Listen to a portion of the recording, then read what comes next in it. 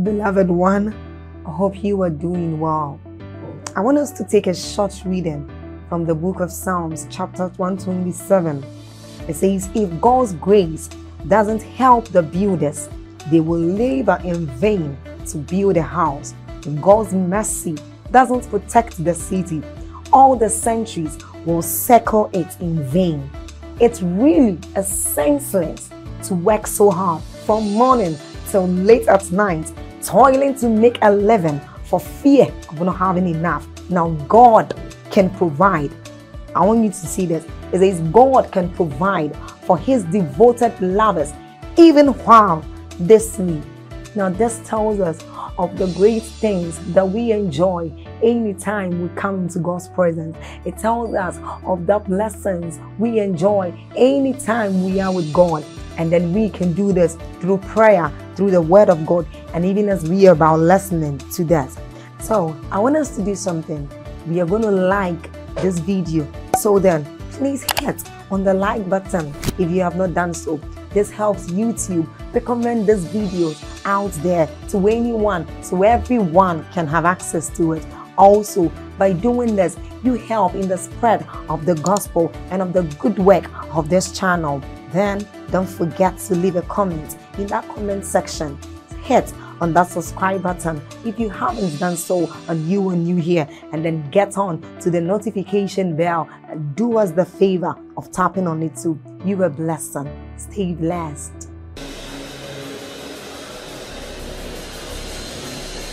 Be broken, be broken, be broken. Shaparauskatia.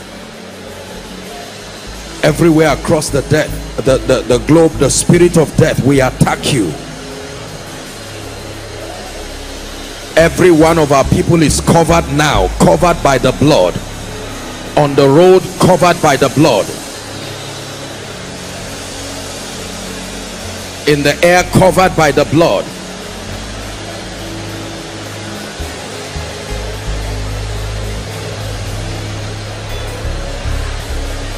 You shall not die, but live and declare the works of the Lord.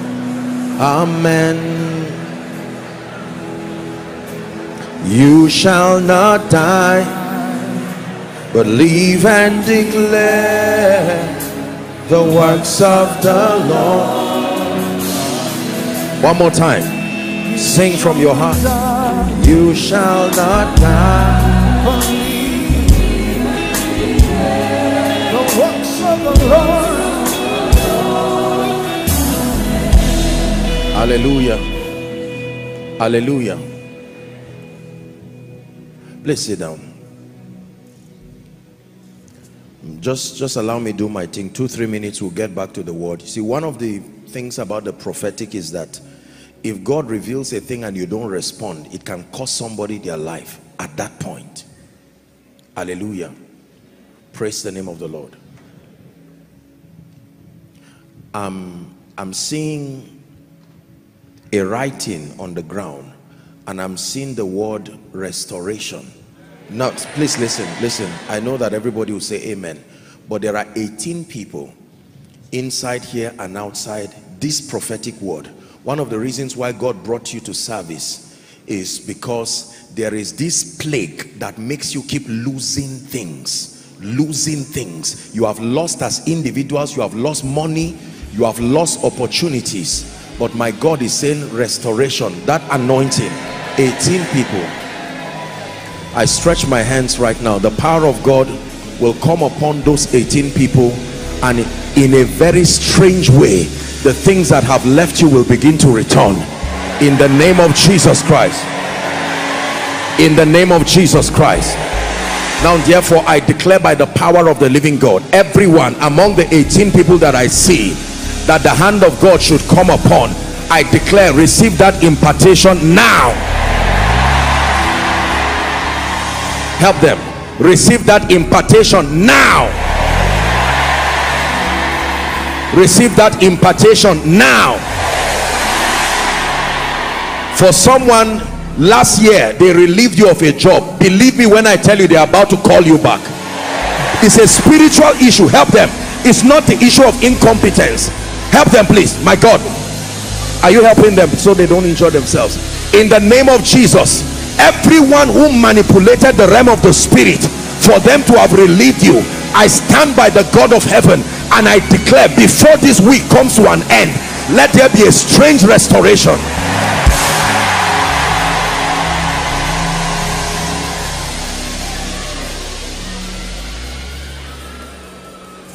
The Lord is showing me somebody. You are not here, but you are having breathing problem. You know how it used to be for COVID patients, but this is not COVID. This is the spirit of death that wants to take that man. He's a father in a family. In the name of Jesus, by the blood of the eternal covenant, wherever you are, whether you are watching here or connecting across the globe, in the name of Jesus, we preserve your life now.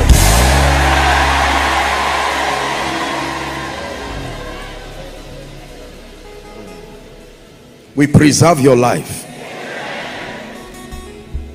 in the name of Jesus. Please be seated. You can take, okay, this is fine. We must learn to be sensitive to spiritual things. A spiritual man is not just one who prays and studies scripture, but you must train your organs of interacting with the realm of the spirit so that you can pick signals to know. Because one response can save a person, a family. Hallelujah. Bring the two people who start running out under the anointing now. Just hold them, guide them, and bring them here. I want to prophesy to them. I just saw an eagle. When God speaks like that, it's because there is a grace. Yeah.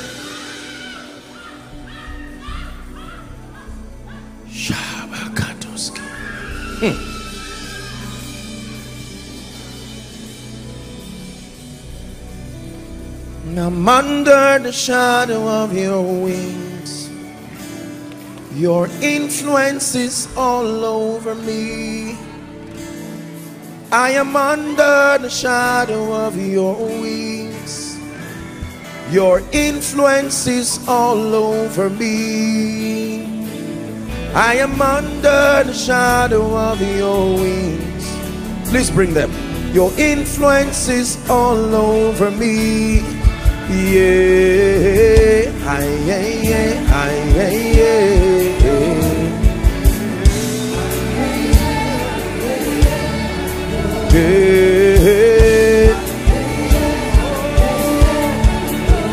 Shabalagada Prandagada Balada. I am victorious.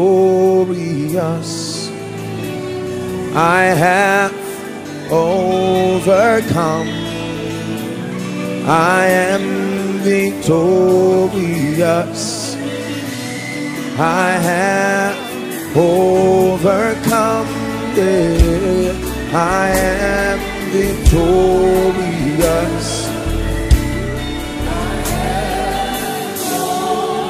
This woman, stand up please. Madam, the woman at the back of this man wearing glasses, please tap that woman for me. Stand up. Lift your hands where you are, madam. I just saw oil being poured on you. In the name of Jesus, I release you to a new level, that these challenges that have plagued your life and your family, they come to an end now. Just be patient. We're getting back to the word. Am I wasting your time?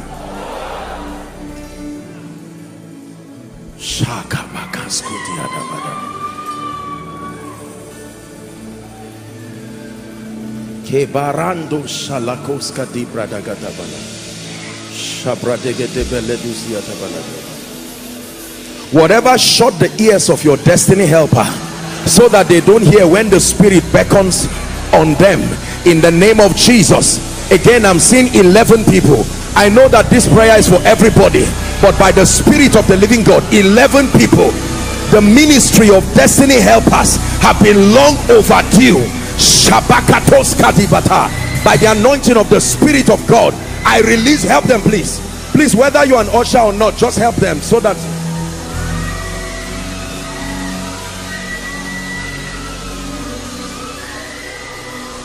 I'm under the shadow of your wings. Your influence is all over me.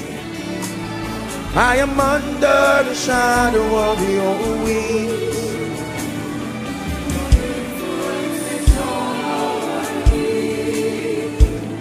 I am under the shadow of your wings. Your influence is all over me. Yeah,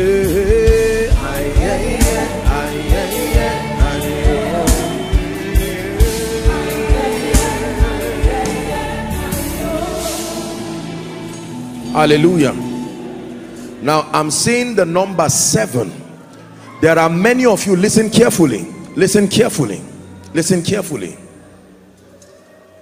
There were many dimensions you once touched in the realm of the spirit, but I don't know what happened to your spiritual life and you lost that dimension. Some of you prophetic dreams, some of you revelations, some of you God gave you the eyes that sees. Nothing happens above you that you do not see, but you lost it like the hair of Samson. And the Lord, I know it's restoration, but this is like a restoration of mantles and dimensions, faces, gates that were closed over you spiritually. I stretch my hands right now in the name of Jesus. All those who this prophetic word is for, by the Spirit of God, may that fire rest upon you now. May that fire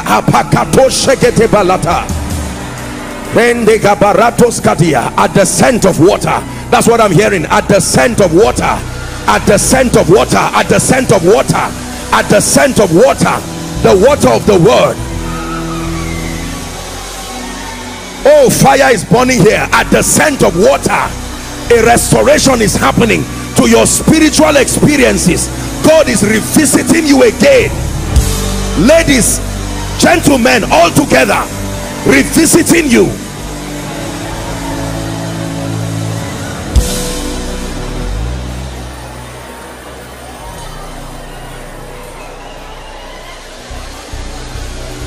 Woe betides a man in this end time who loses his ability to see, his ability to hear, his ability to perceive. You will be like a dead man in the spirit.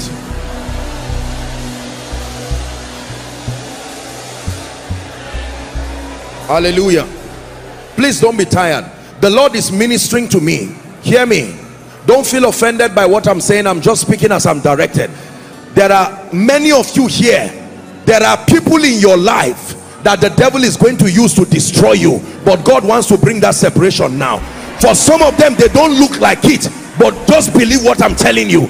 Among the people within your circle, there are people that the devil has planted seeds, and if you are not sensitive, it will destroy you. In the name of Jesus, may the all-seeing eye of God reach into your destiny and begin to bring separations. Mysterious separations by the Spirit.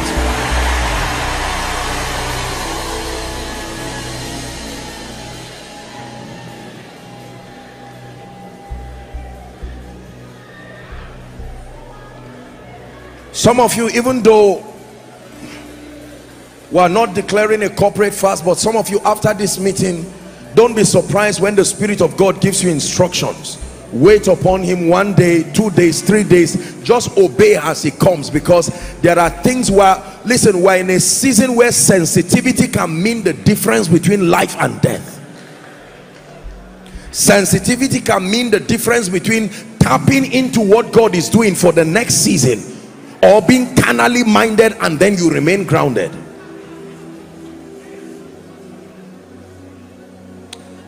Allow me pray for one group of people, and then we'll get back to the teaching of the word. I've seen this many times. This is not the first time I'm seeing it, where I will see a human being in the realm of the spirit and yet not see the head, or I'll see the head covered. I know that every time this happens, something is, the glory of a man is an unveiling of what God anointed you to do. And let me tell you, when your glory is covered, no matter what you do physically, you will never be able to rise. I want to release some people right now in the name of Jesus Christ, even the Son of the living God. whether by divination, by activities of witchcraft, everyone here under any kind of siege, where your glory, your productivity, the power of God, that which should announce you, has been hidden and covered, I decree and declare, be loose now. Please help them. Be loose now. Be loose now.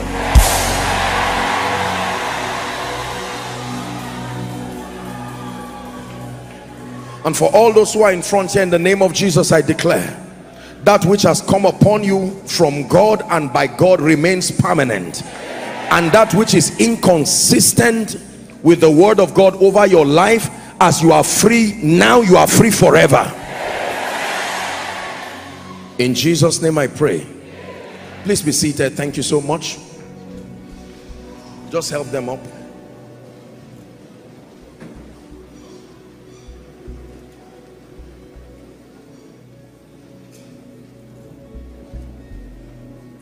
Who is victory? Victory. Is there someone with a name Victory? Not Victor, not Victoria, Victory. The Lord is telling me you are by my right at the back. This is what I'm seeing. Is there someone like that? Please verify. Your name is Victory, madam? Come. Victory. Where are you from? There's somebody running here. His name is, oh, Victory. Okay, male and female. I want to pray for you. The way God is going to be lifting people in this house, bar, believe me, except you see it by yourself, you will think it was stage managed. Believe me, the kind of mantles and graces that will be resting on people, you will see people changing levels in ways that even them themselves, I'm telling you this by the Spirit of God.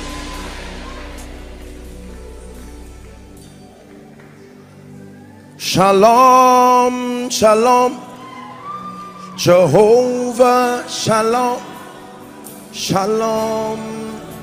You're welcome in this place. Shalom, shalom, Jehovah, shalom. Shalom, you're welcome in this place. My dear Victory, I pray for you in the name of Jesus Christ. In this season, even as God is revealing to me, may he visit your family. Amen. In a way that will surprise you. Amen. In the name of Jesus. And the Lord is saying, I should prophesy to you, remember ye not the former things, nor consider the things of old, that in this season he is doing a new thing in your life. And I declare that the grace that will cause what is being done in the realm of the spirit to manifest, may that grace rest upon you. In the mighty name of Jesus Christ. In the mighty name of Jesus Christ. Hallelujah. I sense that tonight as I teach, there will be so many impartations. When it comes to you, receive it by faith. Some of you is already on, because you see, I'm not the only one teaching. Mine is to declare, but the Holy Ghost will be moving from row to row. When he comes to you, don't act like he's not there. He will row by row, he will visit you. When he comes to you, it's like a roll call. His assignment is to take away anything that does not look like Christ and bring to your life everything that looks like Christ but is not in your life.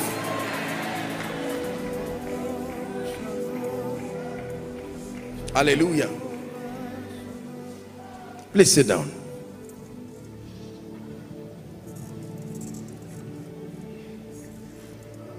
Please sit down. So I was talking about the ministry of prayer, that every believer must submit himself or herself to the ministry of prayer. That gentleman you are taking back, just turn him for me. My friend, look at me. Shout Jesus as loud as you can.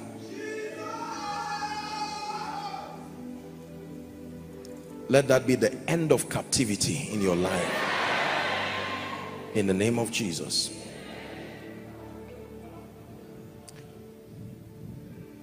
Say, in the name of Jesus, I receive grace to pray. Say it again. In the name of Jesus, I receive grace to pray. Please hear me. The times that we live in are not times of pray for me. You must obtain grace from God to pray. There are times that Joshua Selman will not be there when the gates stand. You must master the art of prayer in its entirety.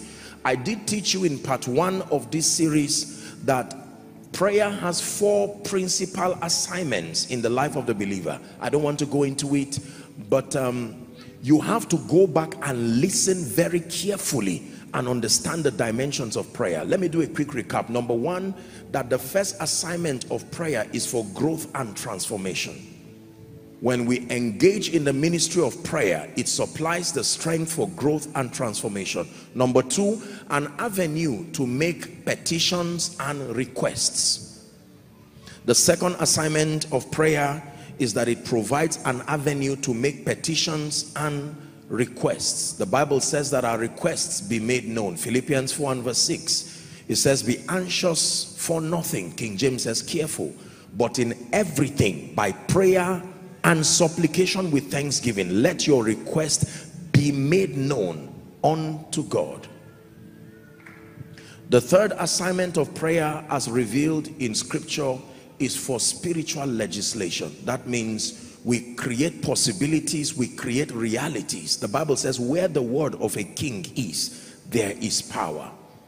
I prophesied as I was commanded, and there was a sound. We can create realities and possibilities through the power of prayer. And finally, the fourth dimension of prayer as revealed in scripture is for warfare and intercession, to be able to ward off the arsenals of darkness that fight against our lives and our destinies. You must learn to pray. Key number 2, and that's where we left off. I'll take it from there. The second key, if you want to contend for mastery, if you want your life to rise to a higher level of spiritual excellence, is understanding and engaging the laws and principles of the kingdom. This is a long one. Understanding and engaging the laws and the principles of the kingdom. The first key being prayer, if you intend to strive for mastery. The second key is that you must understand and engage. 2 very important words. You can understand and fail to engage, you will still not get results. You need to understand, then obtain grace to engage the laws, L-A-W-S, and principles of the kingdom. In Luke chapter 11 and verse 52, Luke 11:52. It says, woe unto you lawyers. Jesus is angry now. For ye have taken away the key of knowledge. The key of knowledge. Ye entered not in yourself, and them that were entering you hindered. Hallelujah. When it has to do with seeing the glory of God revealed in the life of a believer, please pay attention. There is always a part that you have to play. We have emphasized this, and I will continue to drum it in this house, that every kind of faith walk or Christian practice that makes the outcome of your life absolutely dependent on God without any participation or partnership on your own part and from your own end is inaccurate, is incomplete. When it has to do with your life and destiny, it is not all up to God and it is not all up to you. Leviticus chapter 9 and verse 6. Moses told the people that this is what the Lord had commanded that ye should do. He says, and the glory of the Lord shall appear unto you. You want to see the appearance of the glory? Don't just wish for the glory. There are things to do. Hallelujah. In Exodus chapter 33, Moses made 2 requests. Unfortunately, the body of Christ only pays attention to one. Exodus 33, the first request was in verse 13. Exodus 33 and verse 13. The first prayer request that Moses made was to know the ways of God. I pray thee, if I have found grace in thy sight, show me now thy way, that I may know you. That was the first prayer. Then the second prayer, 5 verses later, verse 18, he's now requesting, Moses now, in verse 18, I beseech you, show me your glory. So there is a relationship between his ways and his glory. Don't just ask for his glory. You must know his ways. Are we learning?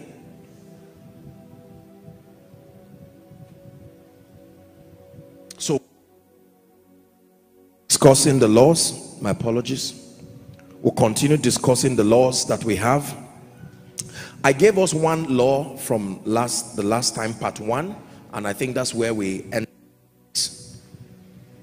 The law of the sacrifice of total surrender. Still remember? Okay, write it down in case you didn't get it that time. We're dealing with laws now. In fact, you can call them laws of dominion. That's under part 2 now. So part 1, you can call it the foundation. Part 2, striving for mastery, in bracket or under the laws of dominion. The first law that I gave us in part 1 is the sacrifice of total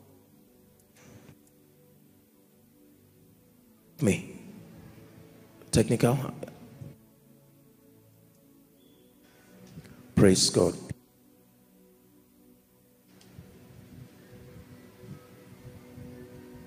Is that working? Praise God. My apologies. Thank you. So the sacrifice of total surrender. 2 Corinthians chapter 5. 2 Corinthians chapter 5, and we'll look at verse 14 and 15. It says, for the love of Christ constraineth us, because we thus judge that if one died for all, then we're all dead. 15. And that he died for all, that they which live should not henceforth live unto themselves, but unto him which died for them and rose again.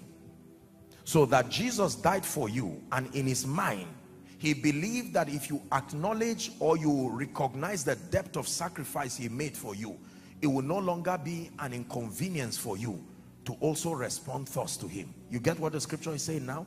That in his mind and in his thinking, he gave everything for you, first because he loved you, but then in hope that if you really understand the extent of his sacrifice, you would also be able to make whatever sacrifice it takes.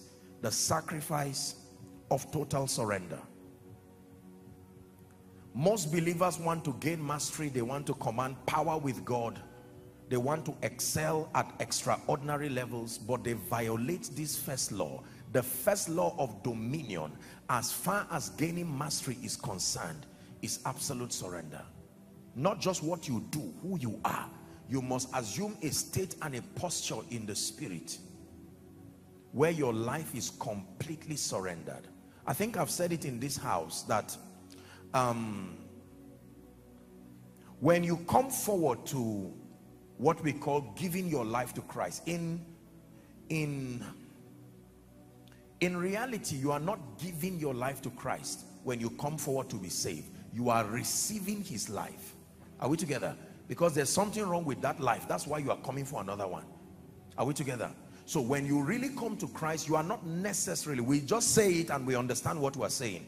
But from a theological standpoint now, the person about to be saved is not giving his life to Christ. He's receiving the life of Christ. Giving your life to Christ is an activity of surrender that prepares you for service. The Bible now demands that you give your life to Christ if and when you are prepared to be used by God. So giving your life to Christ is an activity for mature believers who desire to be greatly used by God. Let me assure you, two of you can be believers in the same church, in the same place, but the possibilities that you command among many factors would depend on the degree to which you are surrendered. You will never be able to receive the same kind of result with a believer who is yielded and surrendered, if and when you are not. You can call the same name of Jesus, you can read the same Bible. It's the realm of the spirit that will tell you the difference. Paul, I know, surrendered. Jesus, I know, surrendered. Sons of Sceva, who are you? Hallelujah. The law of total surrender stems from the understanding that all that I am and all that I have belong to him, and that I must lose the ability to tell him no. Well, these are the details that are captured when you are dealing with the subject of surrender. That any believer who has not lost the ability to tell God no is not truly yielded.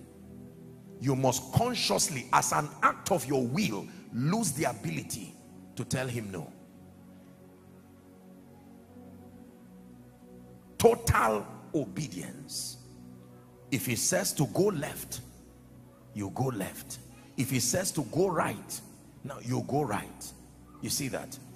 Trusting that the one who is giving you that instruction is not out to destroy you. So you can even blindly follow him, knowing that the thoughts that I think towards you, said the Lord, are thoughts of peace and not of evil, to bring you a future and an expected end. Most believers are not yielded. They come to God negotiating everything at their terms. They want the power of God at their terms. They want victory at their terms. They want an excelling life, a life of dominion at their terms. When you come to him, you die to self. I taught you that there are two things you must overcome to be great in life. One is sin. The second is self. If you are free from sin and you are not free from self, you will still suffer. You must be free from sin and free from self. Write it down. Don't forget that. Unbelievers have two problems: sin and self. Believers have the problem of self. And let me tell you this, with one confession of truth, the issue of sin is done by faith. But it does not take one confession to deal with self. When it has to do with self, it is I die daily. Is someone learning now? Yes. Sin, there's nothing you can do about it. It takes God to forgive you and cleanse you. The Bible says if we say we have no sin, we deceive ourselves and the truth is not in us. But if we confess our sins, it assures us that God is faithful and just to forgive us from our sins and cleanse us from all unrighteousness. But when it has to do with self, you die daily. Because there are many versions of that self you will not see now until you rise to a particular level. So you die level by level. You can think you are dead until promotion comes. You can think you are dead until trouble comes. Hallelujah. Everybody say the sacrifice of total surrender. So we took our time to pray, just laying everything down. Let me tell you this, when you surrender everything to God, therein lies true liberty in the spirit. Taking his place to maintain your life and maintain everything around your life would destroy you. You don't have that capacity. I believe that most medical conditions, especially that which is related to the mind, come from men and women who are trying to do the job of the Holy Spirit in their own lives. Can I tell you, it is burdensome to try to take the place of God in your life. You don't know how many things he does. If you try to step into that shoes, it's too big. Eternity will not even afford you the opportunity to fill that space. So hand over everything in your life to him. My life is yours. Everything. The children you gave me, they are yours. The husband you gave me, he is yours. The wife you gave me, she is yours. The job you gave me, it belongs to you. You see, that way you save yourself the burden of ownership, and now the burden of stewardship is the one you can handle. You cannot handle the burden of an owner, because whoever owns is the one who sees to it that that process or that thing continues to remain. You don't have the power to make anything remain. You can only maintain what you are given. Hallelujah. Our world is full of people who continue to plunge into depression and stress because in their thinking, they believe that by worrying, they can add 1 cubit to their hair. And Jesus took a whole chapter to talk about the burden of worrying. He said, consider the lilies of the field. Consider the birds. They violate a major spiritual law. They do not sow and they do not reap. Yet your heavenly Father talks about Solomon, not even adorned like the lilies, the birds of the air.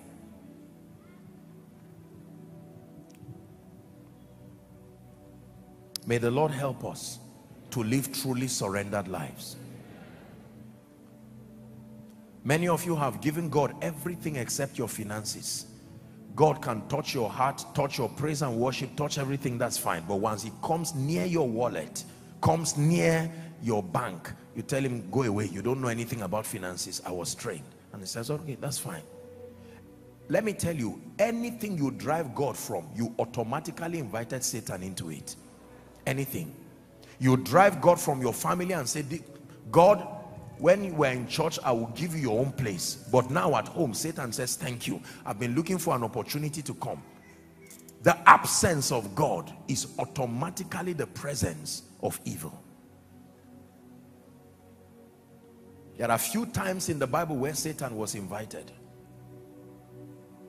He's a master at barging into lives and destinies. Are we together? Surrender is a very powerful secret. Powerful kingdom secret. Now let's hurry up. The second spiritual law, we'll start from there now. I may not have the time to do all the teachings because I've taught some of them. There are just a few things that I want to achieve, and then we'll hopefully have the time to pray. Please open up your heart to learn. I beseech you in the name of Jesus Christ. And let me tell you this.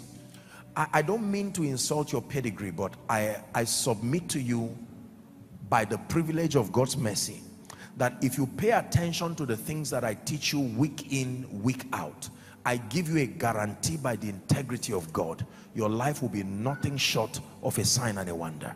You may not look, no, don't say amen. It's a commitment.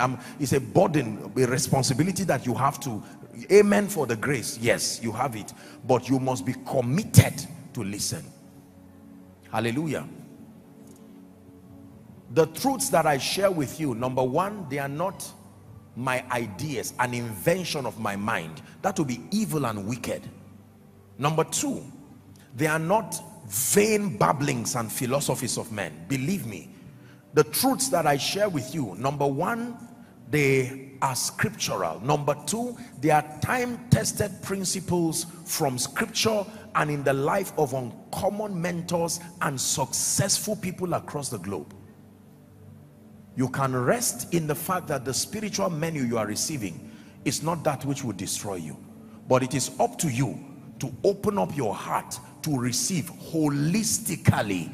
Don't just cherry pick what you think is relevant. You see, your own assignment is not to tamper with the equation. Trust the one who has led me to prepare that spiritual meal and take it holistically. Most believers, sadly, especially those who do not yet have results or notable results, are usually the ones who tamper with the equations they are given. Are we together? Yes. So your heart must be open. We're not the first to succeed. We're not the first to rise. We're not the first to intend to do something that brings glory to the name of the Lord. Many have gone before us. There are still others before us. And the Bible says to follow them who through faith and patience have obtained the promise. Law number two, the law of mental transformation. Let's hurry up now. I'll just touch on them very briefly and then we pray. Whoever told you that your mind does not have a role to play as far as gaining mastery is concerned. I shared with you my own experience that probably based on my background and the level of spiritual exposures at that time.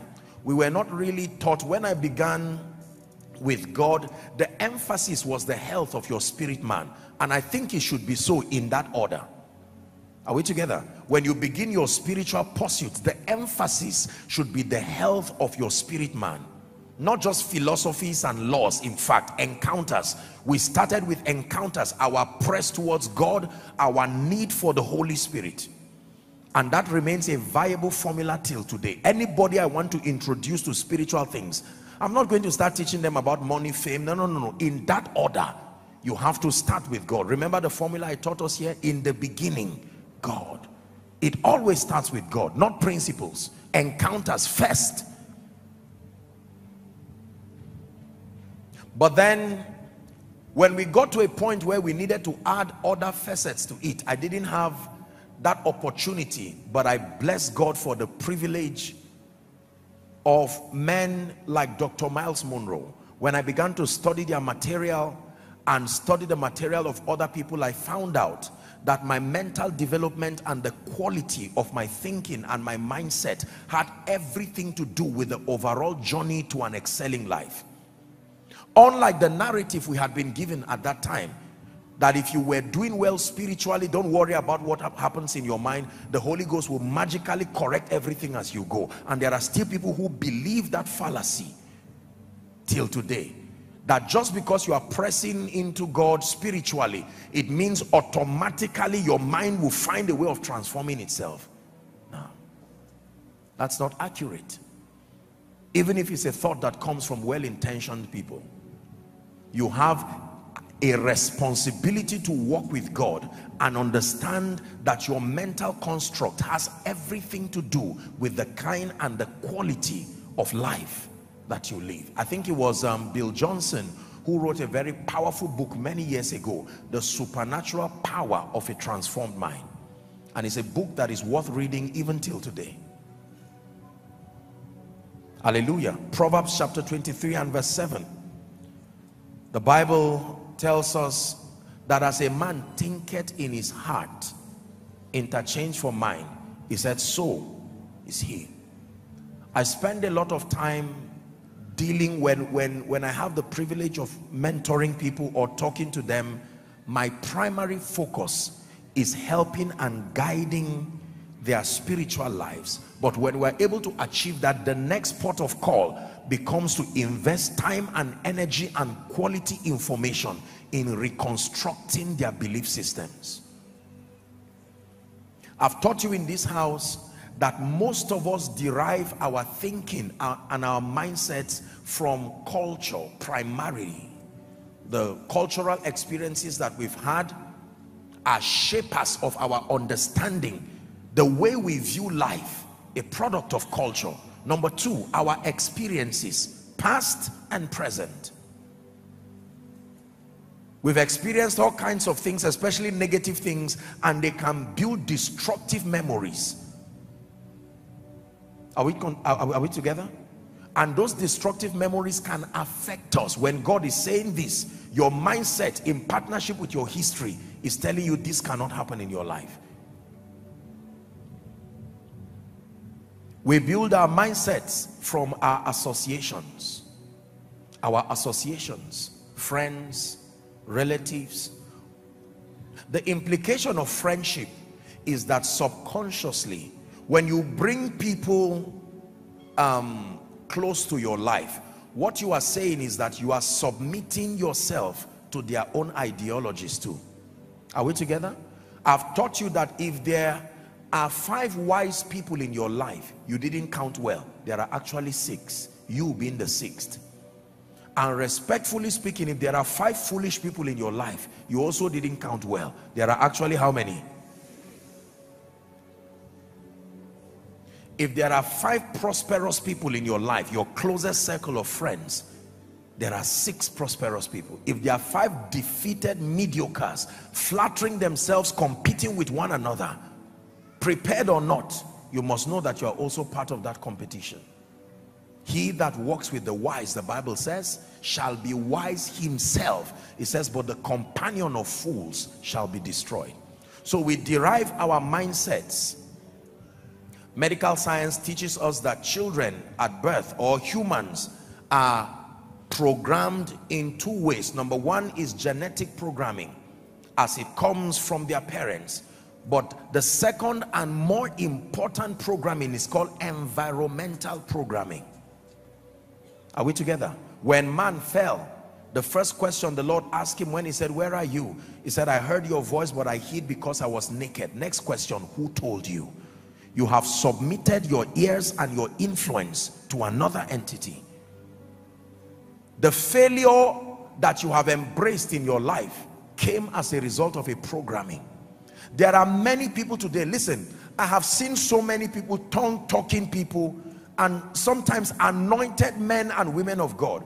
And sometimes when they see me do the things that God does through me, you know, most of them will rejoice. But believe me, they do not know that there is an ancient stumbling block resident within their minds that makes them believe that it's impossible for God to use you that far. Hallelujah. Yeah.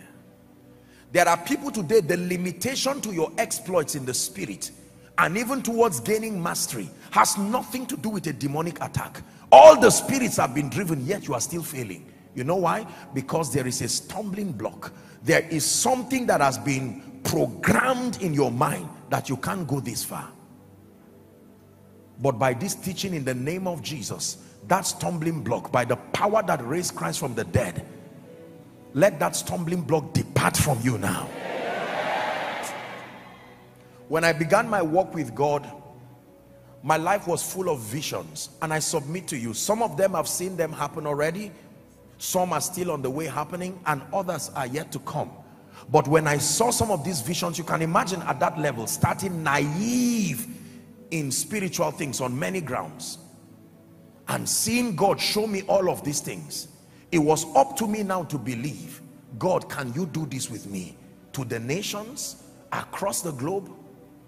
Thank God for the mentorship of great men like Dr. Miles Monroe, who challenged me and made me know that it is possible. I told you, ambitiously, I wrote a letter to several men of God when I was starting in Nigeria, across Africa. I took that step of faith. I can't even remember what I wrote. I just wrote and told all of them, God called me. What do they have to say? How can you guide me? And to my greatest shock, I was called at the post office that there was one reply waiting for me. And I went there and opened that letter, and this was Dr. Miles Monroe. Wrote it handwritten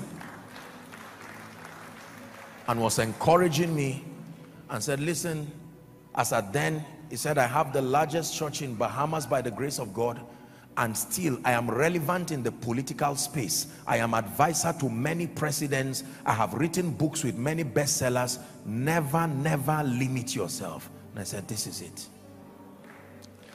As simple as what I'm telling you is, there are some of you seated here, you have robbed us of the books that we should be reading.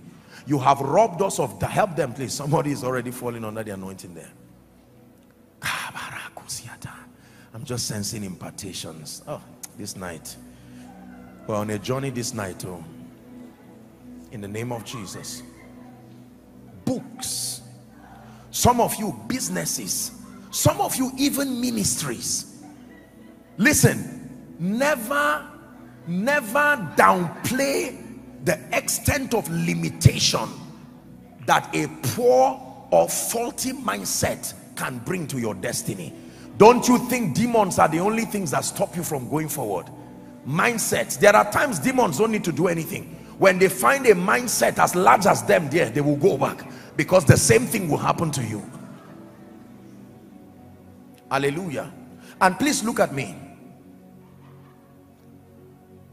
We who are privileged to be in this side of the continent and this nation, subliminally, we have been programmed as individuals and as a people to put limitations on our life. Our history itself naturally comes with propositions of limitations. I'm not talking of being blindly ambitious. I'm talking of being full of confidence, knowing this, that he that cometh from above is above all. The Lord began to bring several layers of deliverance to my life. Number one was Deuteronomy chapter 28 from verse 1 and 2. You hear me read it often. That it shall come to pass, if thou shalt diligently hearken to the voice of the Lord, to observe and to do all his commandments, which I command thee this day, that the Lord will set Joshua Selman on high above how many nations? Believe me, when I saw all nations, I believed it. By the way, this whole revelation was in one room. All nations, I believe. When I started seeing visions, I will never forget, I was in Port Harcourt in 2007, attending to a dear lady then who was sick. She would later pass on, and you know, part of the people that were staying with in Port Harcourt. And I remember the teaching hospital there. It was my turn to attend them, you know, as a man of God, and I suddenly looked outside from that bed space, and I was open to a vision. I saw 37 flags, and that was the international headquarters of Koinonia. I saw it there. I wrote it down. I said, Lord, I believe it. We're going there. Can I tell you this? Please look at me. For some of you, nothing good has come to your life because your mindset has commanded every good thing to return. Every good thing. To the extent that if people favor you, you don't believe it, because your mindset has been so deconstructed. It is against the laws of your life. For some, can something be that easy? There are many of you here who, intellectually speaking, you are about the brightest and the finest, yet you have fallen into this deception of Satan that you are good for nothing. Apostle, I think I'm good for nothing. If I ask you why, you'll say, I don't speak very well. My English is this and that. Give me another reason. I come from the village, you will say. My grandmother is in the village. My grandfather is in the village. I was born and bred in the village, drinking well water. What has that got to do with a glorious destiny? Can I tell you, you can choose to be in Egypt and yet be thinking Canaan. In fact, you have to think Canaan to go to Canaan. Right from when I was in one room, I stand by the God of heaven. I believed everything God told me. I'm not just speaking in terms of finances and all of that. No, I believed it. That one day I will speak to kings and I will speak to nations. I believed it. Jeremiah 1:5. Say not that I am a child, but to whoever I send you to. Verse 6. You see, Jeremiah cried and said, I cannot speak, for I am a child. Verse 7, he rebuked him and he says, say not that I am a child, for thou shalt go to all that I shall send thee, and whatsoever I command thee, thou shalt speak. For someone, God is speaking to you here, that he's lifting you, not just spiritually. I hope you understand the concept of kingdom advance now. When we teach like this, we are not just talking pulpit. For some of you, God has told you he's taking you to UN, AU, and when you think about it, you just laugh at yourself and say, me, I came to challenge that devil. Every mindset that will not let you rise, ill speakings of men that kept putting you down, I curse it right now in the name of Jesus. Please sit down. Unfortunately, sadly but unfortunately, many of us probably came from families where it was a norm to speak words of discouragement.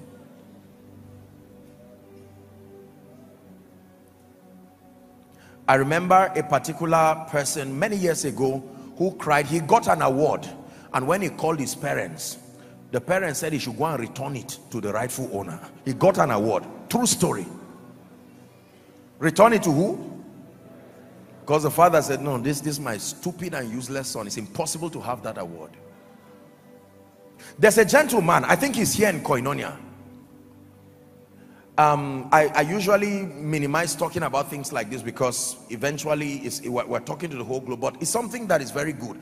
The gentleman came and met me, I think a month or two in School of Ministry, and he had designed a drone, a very intelligent drone system that will be such a blessing, you know, to several people and several parastatals across this nation. And he had designed also something like the engine of a vehicle or something like that. I looked at him and I held his hand. I said, my dear one, listen to me.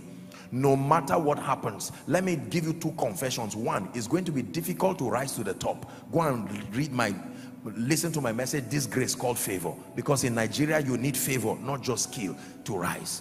Number two, I told him, no matter what happens, don't give up on your dreams. How many times have you seen people who produce results that were far less than what you know you could do, and yet you are forced to clap for them because their mindsets were more superior than yours, not because they had a better idea, because of the color of your skin, because of your sociological context. You can allow life to reduce you to a point where many of us call ourselves grasshoppers. They limited themselves. God never called them grasshoppers. Satan never called them grasshoppers. They called themselves grasshoppers. It's a popular story. Many men of God have given this story of an eagle, an eaglet now, they call it, that was around with birds, chickens, because the eagle didn't have her mother to help mentor her and let her know that, look, you are meant for the skies and the hills. And he was around with the chickens all the time, eating and feeding like the chickens. And then one time he saw the mother eagle just flying and soaring around, and noticed that, look, my design is similar to that one flying, not this one's there. And that the eaglet just tried to take a step of faith and found out that she was flying. Sometimes, let me tell you this, one of the way God delivers you, listen, let me tell you how God delivers men from negative mindsets. He will take you out of the environment that caused it for a long time. It's a system of quarantine. He will take you away from the naysayers and the negative circles. Many of you right now, if you want to do something good, the moment you see your classmates or the moment you see people who used to know you, they will laugh at you and say, even you? So God will take you to a place where nobody knows you.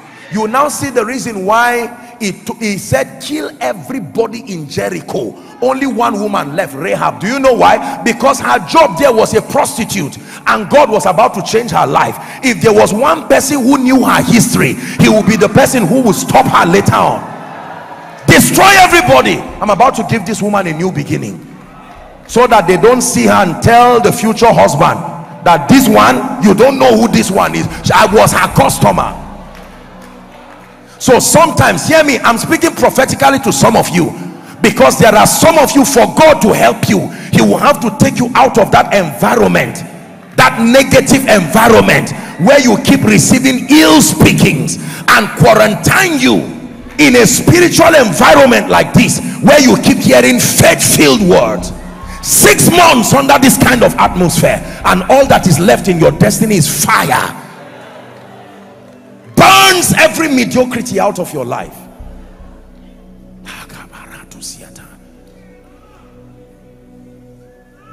When the Lord sent me to Abuja, I've told you, at the risk of sounding proud, forgive me if I do, or you think I do, it's to the glory of God. When I was coming, you know, I've heard a lot of things about ministry in Abuja, and with all due respect and honor to all who serve the Lord, you know, faithfully in this city, when I came, I looked at the place and I was praying, and the Holy Spirit told me to go and buy the map. And I asked them to get me the map of Abuja. I looked at it and I looked at everything. In the midst of my prayer, now I say this respectfully, not to communicate pride, the city became small. Literally, it just became small. You know, like you are standing and you are looking at children playing. And I said, no, come on, this is... How do you think God is going to send you to the nations with this mindset? How do you arrive at another man's land and yet do what God says you should do? Dear businessman, how do you think your conglomerate will go so far? What guarantee do you have that people will be interested in you? They limited God by saying.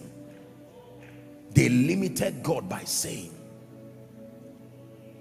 Some of you, from your background, you have never seen sufficiency. Even if the school fees is 2,000, mama will bring 1,500. The brother will bring this. They will now beg, you know, you've not seen. So when God speaks to you and say it will get to a point where you will be given to nations, it's difficult for you to conceive it. But I'm here to speak to someone. No matter what your mindset is saying now, what God says about you must remain.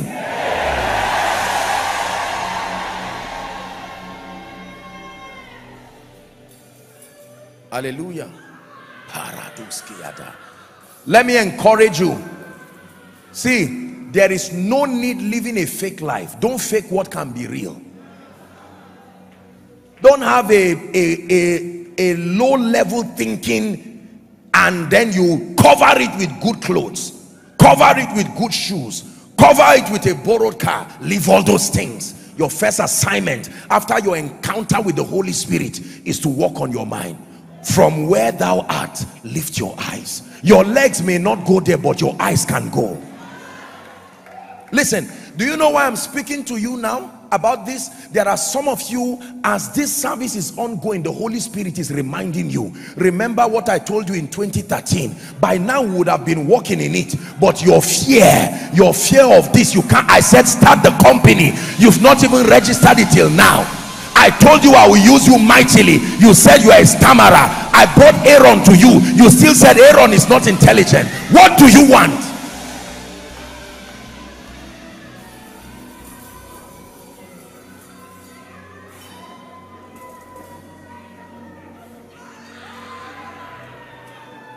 There is nothing you cannot do. This is what I believe.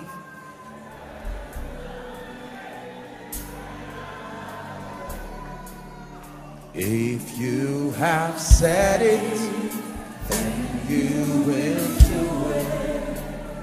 You have a track record of keeping your word, and you're not about to stop.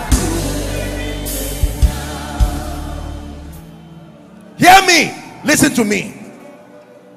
You may trek after service to go back home. Trek with honor while your mind is buying the cars. There may be 5 members in the church now. Don't worry, you don't need to fake figures and live a fake life. Is unnecessary. While you are there, let your mindset be in that crusade ground, winning souls in their multitudes for Jesus. Dear Esther, you may be in Shushan, but let your mind be in the palace. Dear Joseph, you may be in prison, but let your mind sit you on the throne.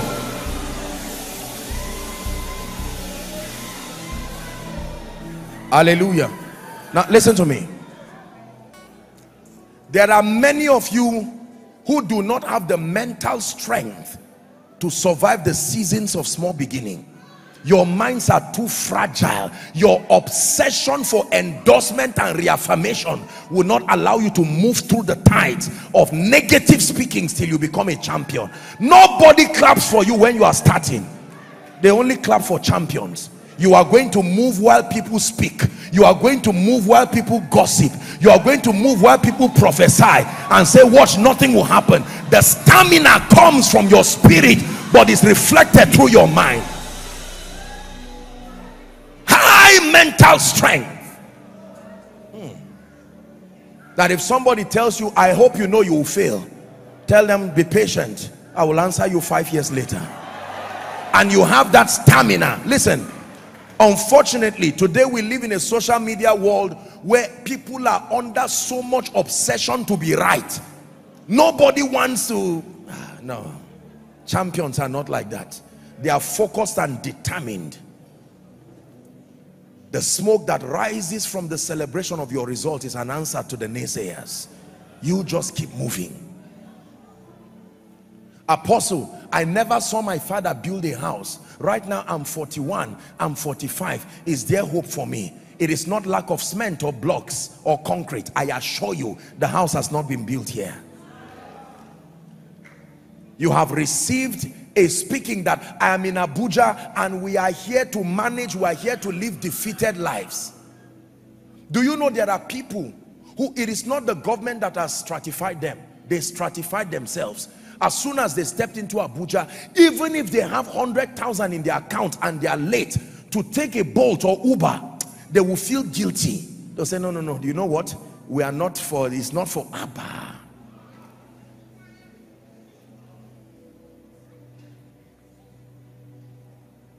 You can start as a carpenter's son, but there was a time they stopped calling Jesus carpenter's son. Find out what happened that the word carpenter's son or the expression stopped. Jesus never said, don't call me carpenter's son again. He did something else, and they said, you are Christos now, the anointed. And the Bible says, let this mind be in you. Listen, I'm not teaching you to fuel loss. You know, let me balance it. There are people who, when you hear this kind of teaching, because you are determined to not even be spiritual in the first place, when you hear these kinds of teachings, it agrees with the desire for carnality and just a rat race of materialism. That's not what I'm teaching. I'm teaching you a healthy confidence that is derived from who you are in Christ. Let them laugh at you. I know that you may have limitation in speech, but your products will do the correction of your English. Can I tell you? Don't fall for this thing that society tries to bring you down. What tribe are you? What name are you? You are not very beautiful, you are not very handsome, and people continue to kill themselves day and night. I have learned, and I teach the School of Ministry students every year, that everybody on earth is a summation of assets and liabilities. But can I tell you one truth? Everything you acknowledge magnifies, including the negative aspects of your life. Philemon 1 and verse 6, it says that the communication of your faith might be effectual. Philemon, not Philippians. Philemon 1:6. The communication of your faith might become effectual by the acknowledging of every good thing which is in you in Christ. There are some things I have received in my mind. They can't be undone. Number one, I cannot fail. Honestly, it's not pride. Forgive me. I have indoctrinated myself by the Spirit. If there are 5 people who will succeed on earth, I will start praying for the remaining 4. Because one position for sure has been taken. Number 2, I do not believe any power in existence can take my life before my time. Now,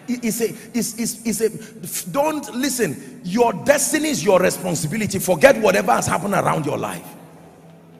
Number 3, I believe that I will not be. I waved poverty goodbye, and it waved me back. When you wave somebody back, you have agreed. Bye-bye. I believe in the anointing of the Holy Spirit upon my life. I say this with every sense of humility. You see, so the pressure to show you anointed is not there. The works will always speak. Listen, I know that I've taught you on several teachings here about the mind, but there's something I want to do to you tonight. Don't think because you come from a rich family, it means your mindset has been corrected. No, your mindset just has an advantage to be adjusted fast. But you can still have a depraved mindset even when you are in the palace. An example, Haman. Haman wanted power so much, his mindset taught him that you must kill everybody. There are 2 ways to rise: climb a ladder or cut the head of everybody higher than you. Haman chose the other way. Another person's success is not why you are failing. The sky is available for every champion. Please hear me, my dear brothers and sisters. There are many of you here who are about to start ministry. Don't be intimidated. Just do things right. Be inspired, be challenged, be provoked, but don't let anybody intimidate you. You will make mistakes. You will learn on the job. Submit yourself to learning. But as far as downplaying the grace of God upon your life is concerned, don't let anybody do that. If you are in ministry, from whatever village or from anywhere, God can use you. And He can use you at a global scale. Business people, listen. Rise out of the realm of subsistent thinking and begin to think globally. Are we together? Yeah. The law of mental transformation. Please sit down. We have to hurry up. Let me jump to the 3rd. But I hope you got what I said. In fact, we should not just jump like that. Lay your hands on your head, and in the name of Jesus, Cause every negative thinking that has kept you down, that is inconsistent with the word of God, command it. This is the season where you must leave. Somebody is praying. You are laying your hands on your head prophetically, and you are declaring, my mindset will be derived from the integrity of scripture. Everything the word of God has said, I believe. It may not manifest now, but it surely will manifest. Hallelujah. Please sit down. So when church is over, if you happen to be trekking down the road and you see people passing SUVs and all kinds of beautiful cars, don't start insulting people out of anger and say all this. Just thank him, because your mind is also driving.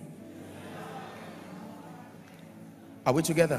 When you see a man of God highly anointed that God is using greatly, don't just look for excuses to downplay what God is doing because you feel insecure.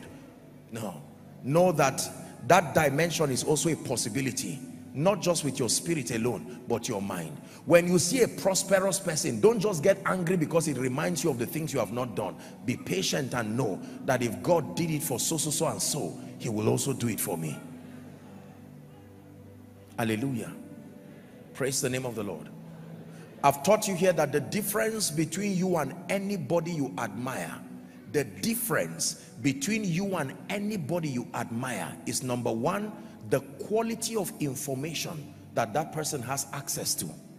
The quality, the first distinguisher of men is the quality of the information, primarily spiritual information, but then in addition all these other informations, the laws.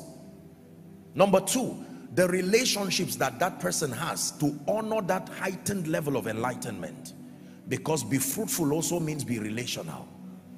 And then number three, the kind and the level of grace that is at work in that person's life. This is what separates people into cadence. Stop looking down on yourself. Let me preach to you. Stop looking down on yourself. Allow the naysayers talk, but I want you to believe this is not the first time he's lifting people. This is not the first time he's prospering people.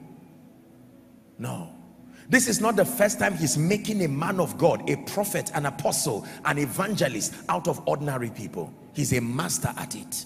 This is not the first time he's lifting a nobody to become a phenomenon. This is not the first time. It's what he can do.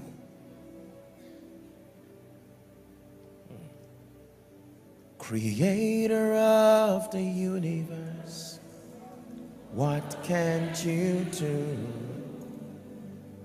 What can't you do?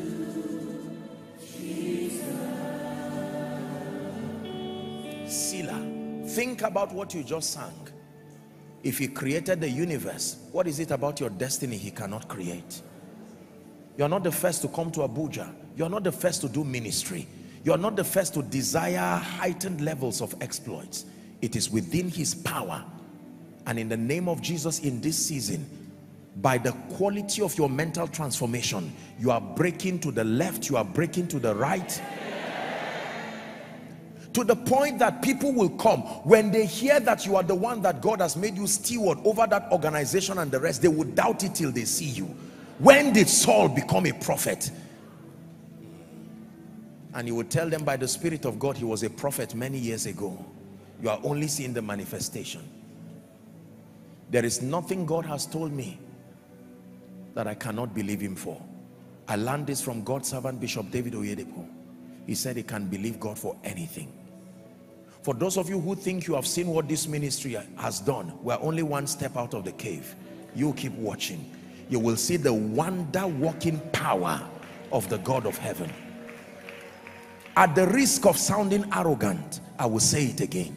Watch the wonder-working power.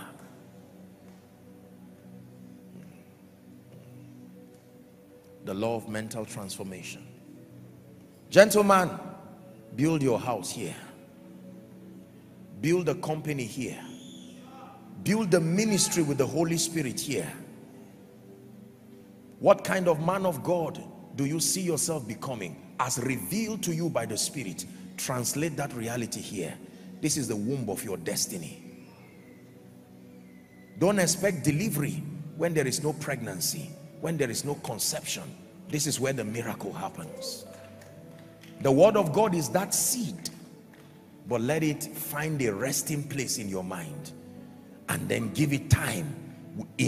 As you cry, you continue, and one day your profiting will appear unto all, and they who once laughed at you will now come to celebrate you, and they will tell you the baby in the manger is now having a triumphant entry into Jerusalem. You will not always remain a baby in a manger, ladies and gentlemen. Have I wasted your time tonight? You can't imagine how much we have. Let's go to the next law. Are you learning this now?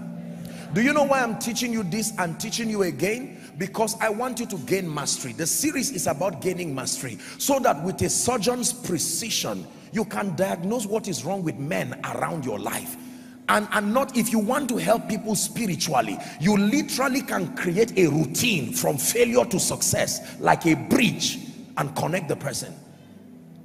For the average person who has been in church for 3, 4, 5 years, did you know that if they hand over a new believer to you and they say raise this person and follow that person up, most believers don't know what to do.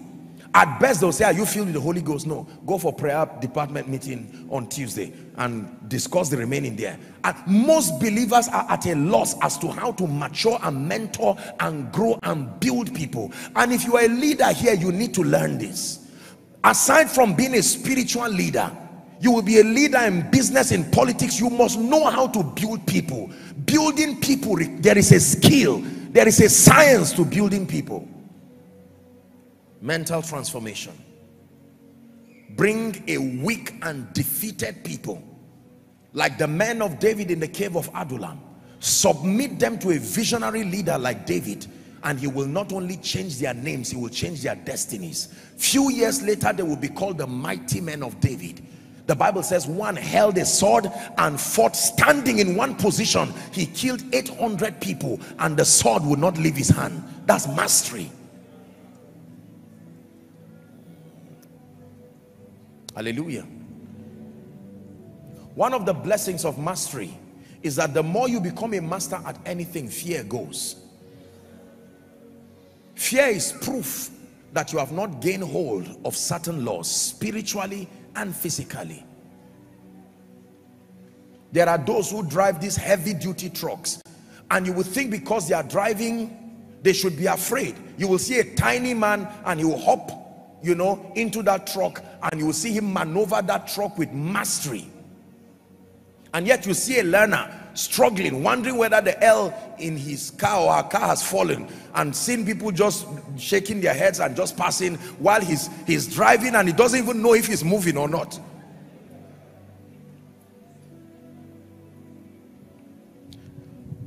Law number 3, the law of value and contribution. Pay attention. We're striving for mastery.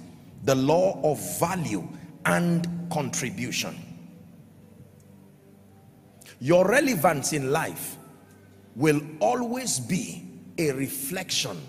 Your relevance in the eyes of your world will always be a reflection of your value and your contribution. Nobody will applaud you for doing nothing. Ladies and gentlemen, your relevance as far as living in this cosmos is concerned, whether in ministry, in business, in politics, in whatever field of endeavor, it will be a measure of your value and your contribution. Say value. Please say it again. Say value. Say contribution. Say value. Say contribution. Please look up. When you are sick, who do you need in your life? A doctor. Is that true? Yeah. When you want to build a house, you need an architect. Am I right? When you want to solve your security concerns, you need a security agent. Until your life can match a problem and solve it, there is no reason why people will consider you necessary in their lives. Don't downplay the law of value and contribution. Those in ministry especially, most people think they are in ministry and people are placing a demand on them just because they are preaching Jesus Christ. From a spiritual standpoint, yes. But from a standpoint of success, from a standpoint of impact and exploits, it is because you are making a healthy contribution. A man of God is part of the systems put in place. Are we together now? To help people in matters of faith, and you are a contributor to nation building. So you are not a nuisance to civilization. Let me tell you this: if nobody is following you and placing a demand upon your life, it is a report card to you that your value and your contribution is low or not there.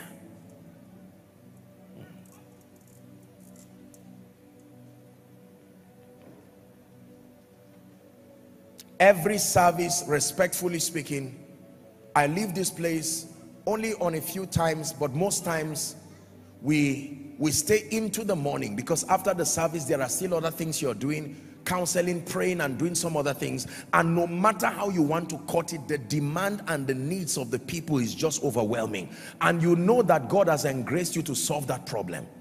Can I tell you this? When all men seek for you, it is because there's something you are carrying that has now been revealed.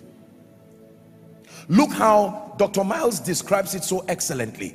A mango tree does not have a signboard that brings people to it. A mango tree does not have a worship team that charges the atmosphere.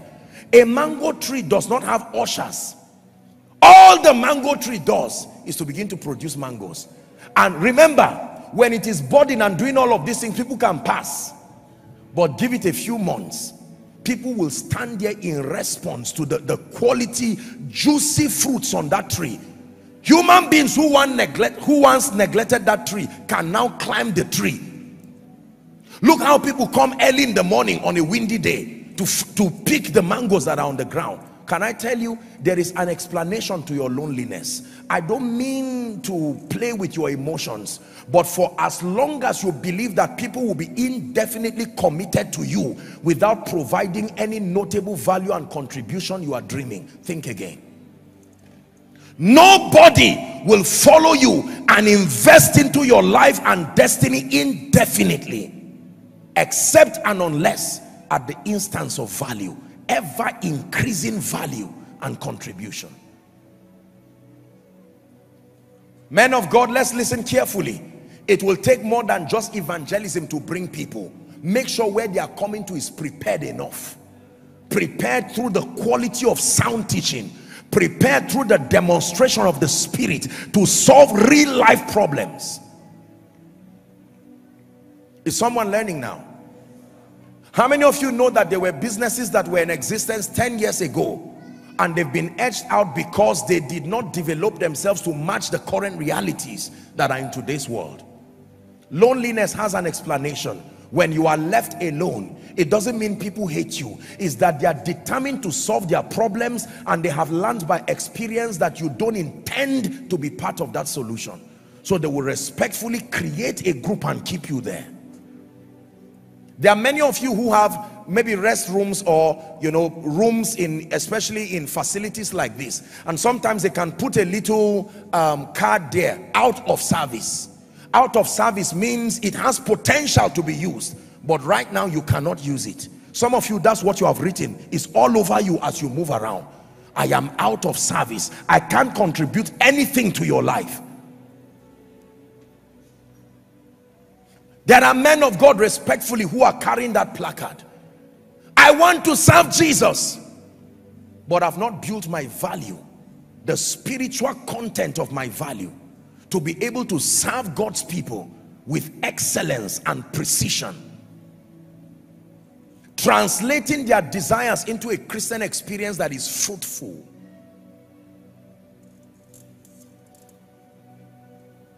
How do you know you are making definite contributions?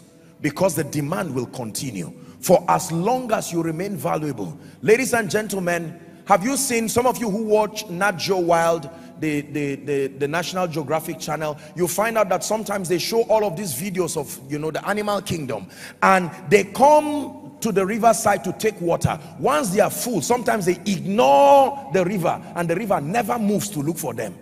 The river is confident enough to know that sooner or later they will come back. Man of God, who told you there are too many men of God in Nigeria? You are just not anointed enough. You've not just sat down to build capacity enough, not from a competitive standpoint. You have not branded your impact with such value and contribution. Can I tell you, when you become valuable, those who need you will find you.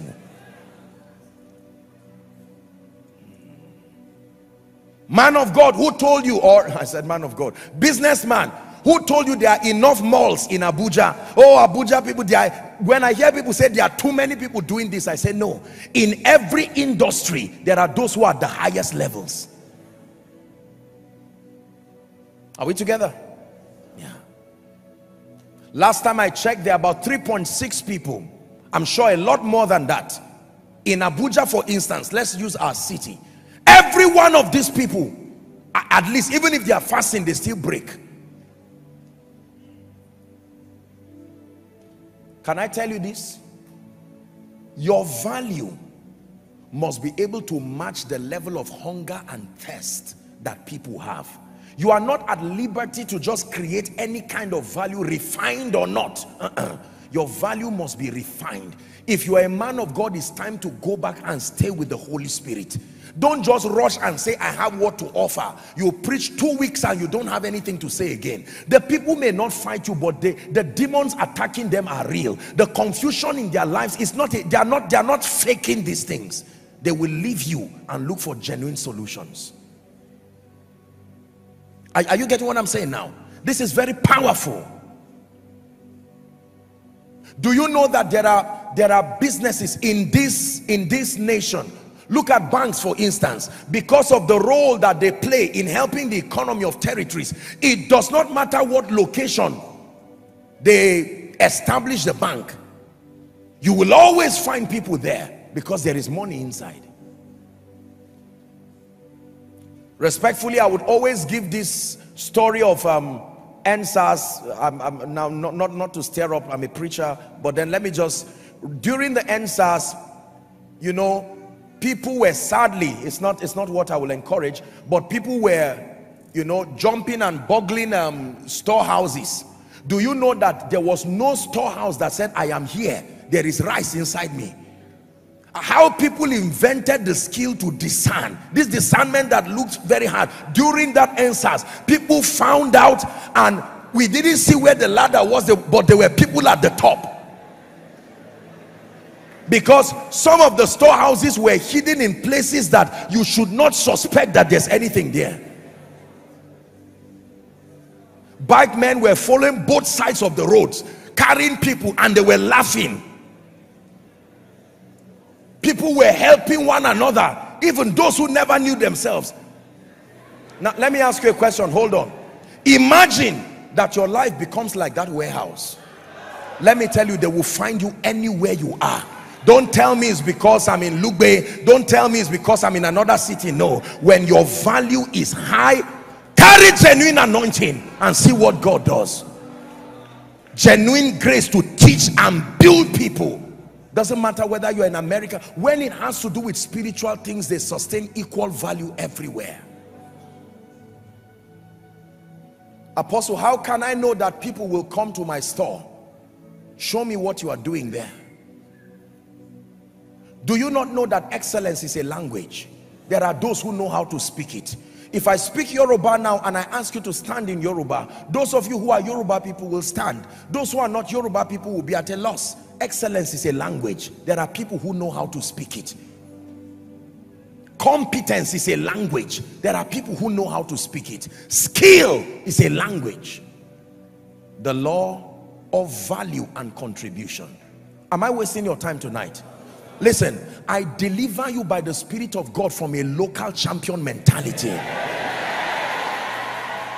At least I am better than this one. At least I am better than this one. No, your clientele is the whole world. You are serving the power and the grace of God. If you are a prophet, don't sit down and be a prophet where they will suspect you, and even those sent to hold your hand are afraid of you because of how, number one, you have not even gotten it clear. You've not done your homework. You are a man of God. God grants you grace to be a revelator of scripture. Stay with scripture. Don't just say as the Spirit leads. Submit yourself to doctrine. Learn doctrine.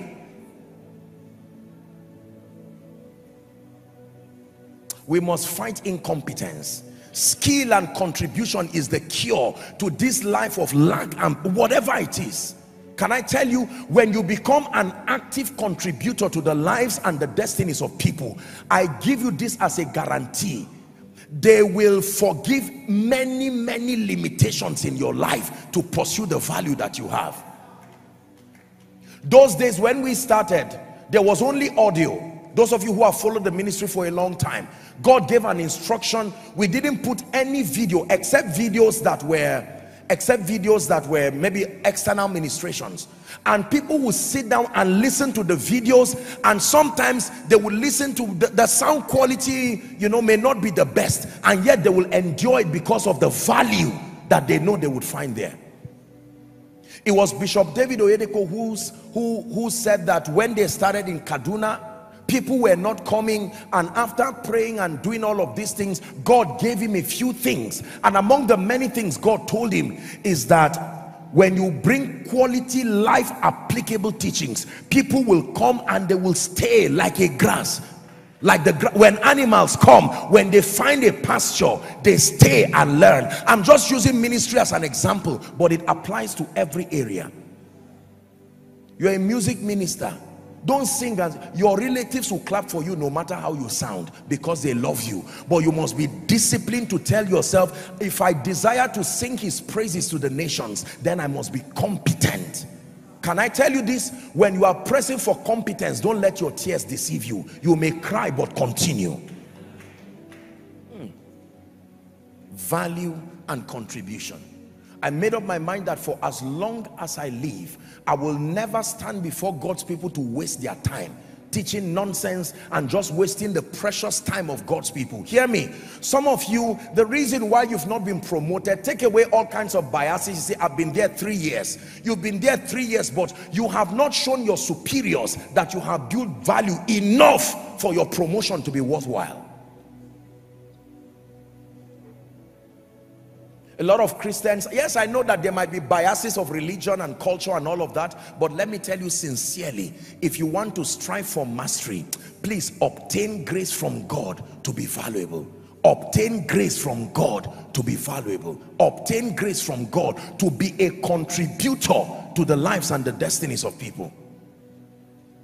Man of God, by the time God uses you to bring order to the life of a confused person, salvation to an unsaved person, transformation to an ignorant believer, empowerment to a transformed believer, and you release the people like the foxes of Samson, it is impossible for you to stand and remain lonely, not in the face of value.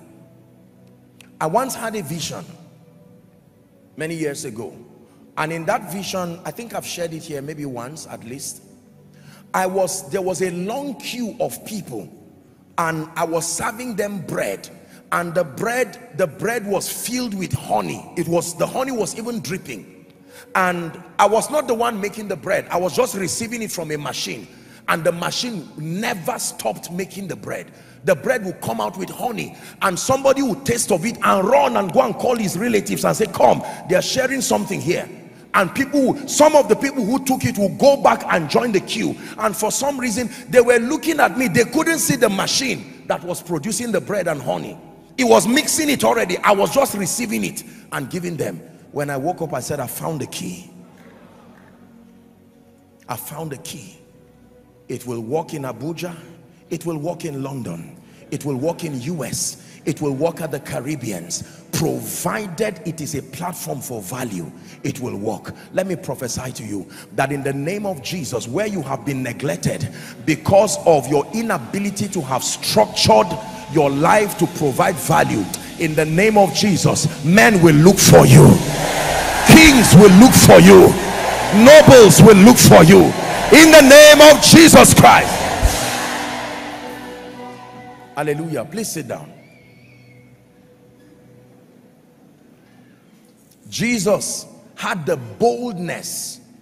Jesus the humble. Jesus the meek and lowly had the audacity to make a very daring statement. Here's what he said: I am the way. I am that valuable. He said, I am the truth. And he said, I am the life. Then he went further to say, no man cometh to the Father except by me. You want to rout the Father? Use every other method. You will see come back here. Joseph said, let the king look for a man who is discreet and wise. It was a polite way of saying, king, I dare you. Where were all the people when I was in the prison? Search around and see if you will find them. Can I tell you this? When God wants to lift you back, he energizes you to work on your value and contribution. And when he sees that you have done your assignment, that finger will lift you in a way that nobody will be able to come within that vicinity. That's how God honors men. And that's what God is doing for someone. When it was time for God to lift Joseph, he shut the heavens over the sorcerers. And it was now Joseph's time to arise and shine. Please fight incompetence and do not just be a receiver.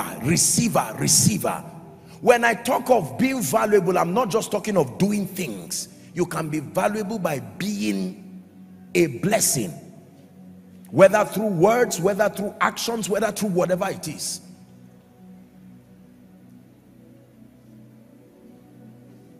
Those days when I used to take, then it was not Uber, it was not Bolt, you can just take a cab, just call it cab. There was a particular driver. That man was so neat. He used to drive me to the airport. I would save his number and call him. If he told me he was busy, I would tell him, please just release whoever, I will pay you double for that amount. He was so neat.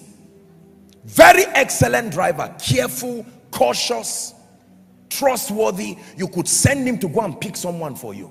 Now there were many drivers, but I just loved, and we had meaningful discussions on our way to the airport. When he found out I was a man of God, true story, the next time I came, I noticed he was playing I think it was Don Juan or something. He had gone to get a CD or something, at least his own contribution.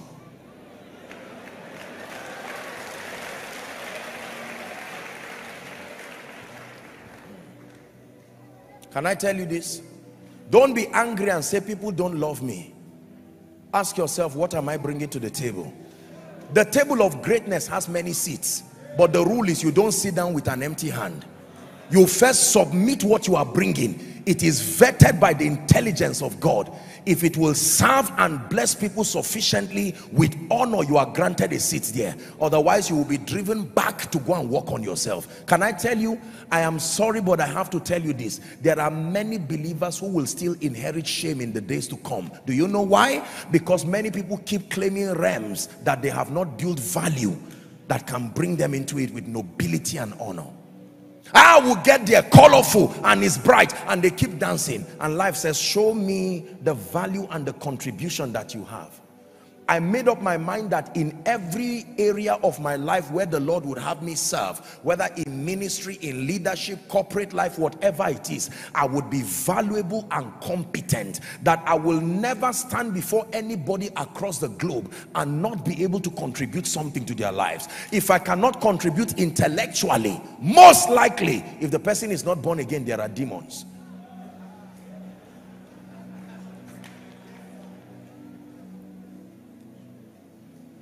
Even if you are free from demons, most likely you may not be very serious with the Holy Spirit. I'm still there again. You know what it means to be Alpha and Omega? Go and find out the implication of that name. You cannot do without me. You can run away from me, but you will meet a need that will still bring you back to me. Hallelujah.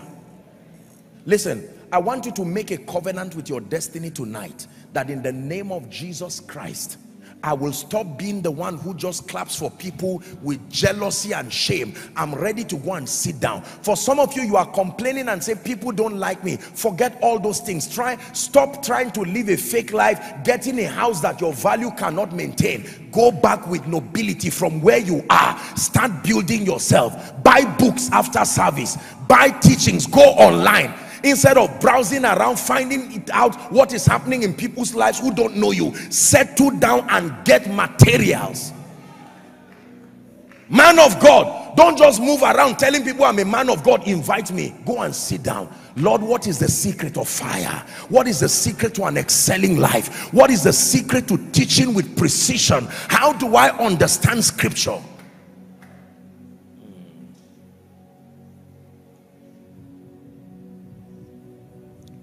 Number 4. I've not taught this in this house because there is a separate series. My goodness, you will not want to miss that series. We're going to be dealing with a serious issue in the body of Christ. But it's one of the laws of dominion that will help you if you want to strive for mastery. The law of authority. The law of authority. There is a separate series that is coming there. But this is very powerful.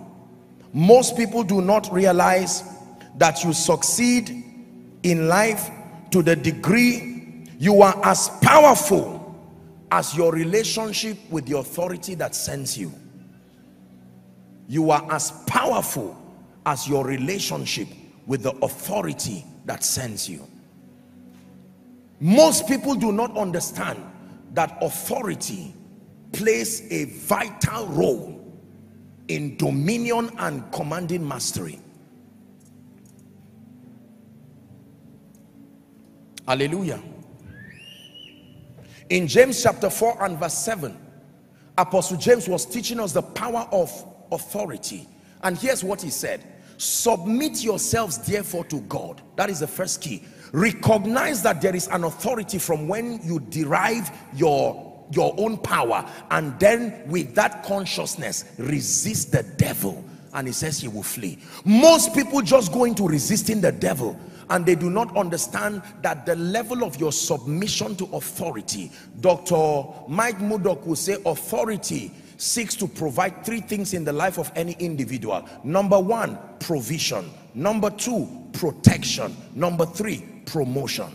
The assignment of authority in the life of a believer: number 1, provision. Number 2, protection. Number 3, promotion. The law of authority. Long reading, Matthew chapter 8, I believe. Let me check it here. Matthew chapter 8. When you read from verse 5 to 13, it was a story of the centurion. The Bible says he saw a centurion, verse 6. Let's hurry up so that we can pray. The centurion came to him and said, my servant lieth at home sick of the palsy, grievously tormented. 7. Jesus said unto him, I will come, I will respect your office and come and heal him. Let's see what happened. Verse 8. The centurion answered and said, Lord, I am not worthy that thou shouldest come under my roof, but speak the word only, and my servant shall be healed. What was the basis of his understanding? For I am a man, help me, under authority. Stop there.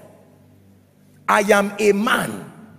There is something I know about the power of authority, that you are as powerful as the authority that backs you. Can I tell you, when God sent Moses, Moses said, it will take more than skill to bring deliverance. Who shall I tell Pharaoh has sent me?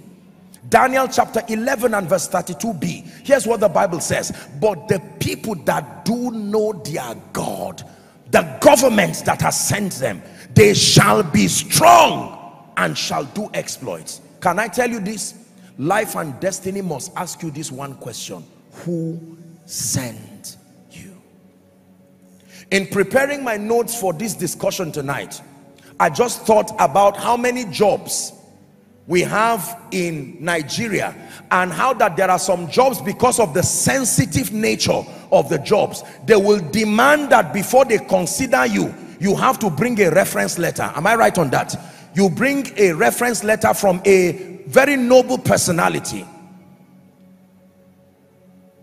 They believe that no one would just take his reputation on you for nothing. They would ask you questions.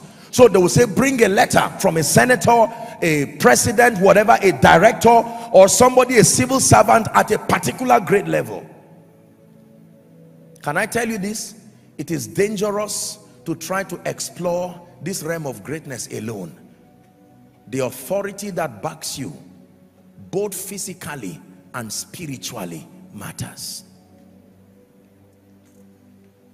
A dear man of God in this nation, when he was moving to go and start ministry, he went to meet another senior man of God, a father of faith in this nation, and he said, what one advice would you give me as I'm going now? And according to him, the man of God spoke to him in Yoruba, and he said, here is my advice: never fight alone. You will be defeated. You are as powerful as the authority that sends you. Look at me, ladies and gentlemen. Are you conscious of the authority that you are under? What gives us the audacity to gather people like this week in, week out? We had a powerful time in Zaria over the weekend, you know, wonderful time of teaching, miracle service, and it was such a phenomenal time. What gives this audacity? The authority. When Jesus walked upon the earth, notice, Jesus never called himself Father. Go and read your Bible. Jesus never. They called him Father. They attested to the fact that he was one with. He said, I am the Father, I am one. But he never called himself Father. For as long as he was on earth, he acknowledged that there was Abba, one above him. The law of authority. Many believers are not able to succeed because they do not understand the power of authority. Can I tell you? I hate to be a bearer of bad news, but let me tell you, if you just depend on the quality of your spiritual life alone to advance you, your pace may be slow. There are times you would need to outsource the covenant advantage that comes with authority and make tremendous progress in your life while you grow. Authority is powerful. When God calls men as individuals, when God calls ministries, there are covenants that he has with them that become the platform for certain possibilities to happen, and you can tap into that covenant. There are ministries that carry the covenant of wealth and prosperity. You will see people come to that ministry even before they know anything about finances. They start prospering because of honor to authority. There are ministries that are prophetic. For instance, you would see a businessman would come into the ministry looking for business solution, but in addition to that solution, they will also carry that grace because it's an advantage. Every ministry and every genuine servant of God, in fact, it extends to every leader that God calls. Please hear me. There are covenants, and these covenants can become a platform. Now it can be idolized. Unfortunately, we're suffering that now in Africa. But within the boundary of scripture, if you understand the advantage that authority provides, your life will be a sign and a wonder.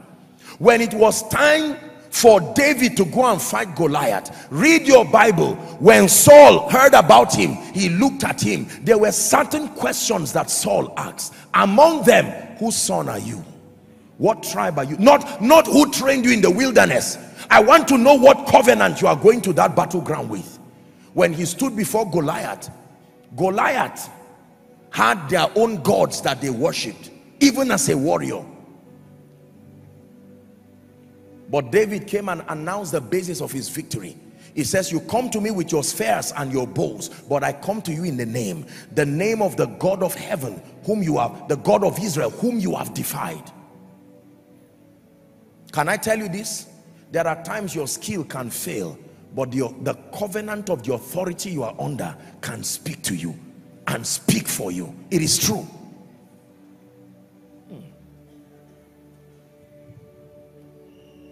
The law of authority. Let's go to the next one.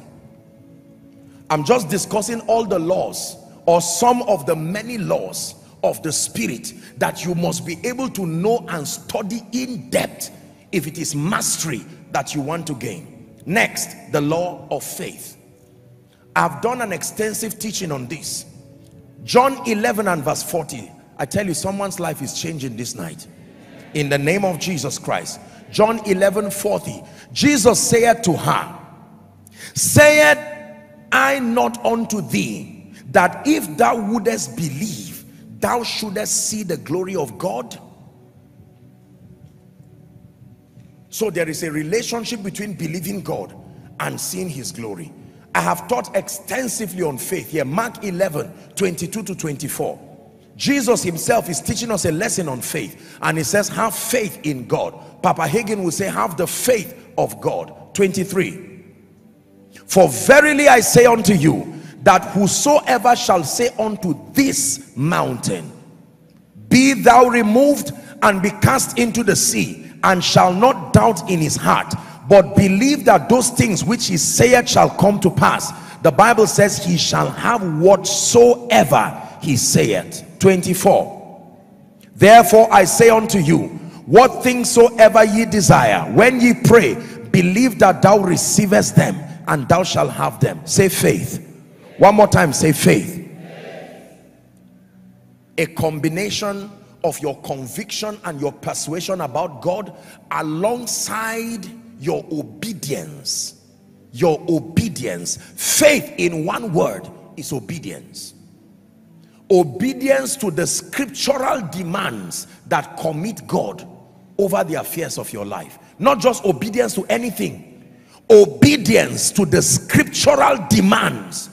For everything you want God to do in your life, there are scriptural demands. Faith becomes a definition, the name given to your complying with the scriptural demands that commit God.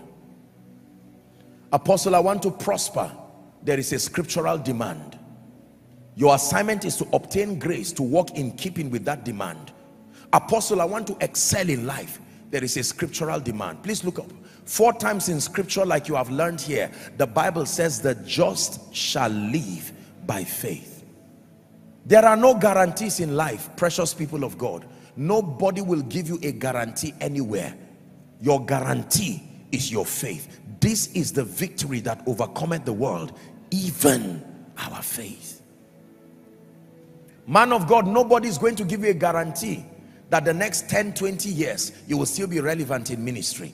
Nobody will give you a guarantee that you will still be alive by next week. Nobody will give you a guarantee that you will still be at the cutting edge of revival and the program of God. It takes faith, your conviction. But I know whom I have believed, the Bible says, and I am persuaded that he is able. If I ask you what makes you believe that 2022 will still be a victorious year for you, don't tell me my uncle just became a senator. That's not a very accurate answer. Your faith. I believe that Jesus Christ is still alive, and for as long as he's alive, for as long as his word remains true, then I remain victorious. Someone shout it, say I am victorious. Let the devil hear you. I am victorious. Ready for the next? I hope you understand what I'm giving you now. The law of relationships. This is the next. The law of relationships. Goodness.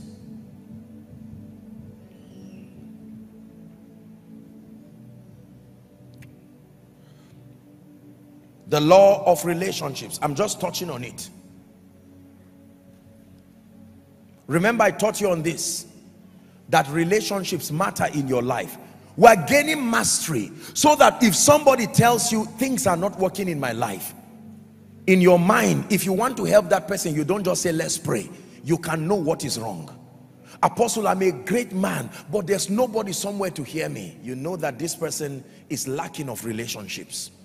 Relationships are very powerful. I taught you from Genesis 12 and Genesis 13. Remember the story of Abraham and Lot? The Bible says God called Abraham. He called him alone and all his servants. Then the Bible says, and Lot went with him. By the time we get to chapter 13, we see that everything Abraham had, Lot also had. To the point that you will not even know who God called and who followed again. And then Lot made a mistake, a costly mistake. He separated himself from Abraham.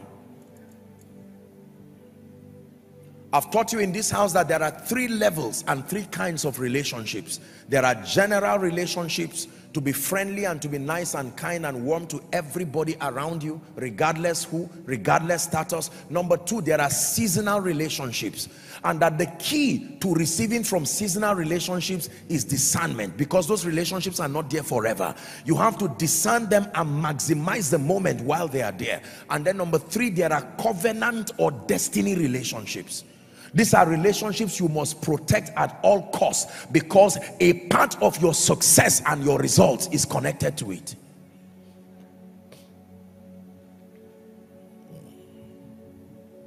The moment Lot separated himself from Abraham, the next thing we find is a gradual decline until he found himself in the middle of Sodom. It still took Abraham to negotiate for him and still send angels to come and help him and rescue him.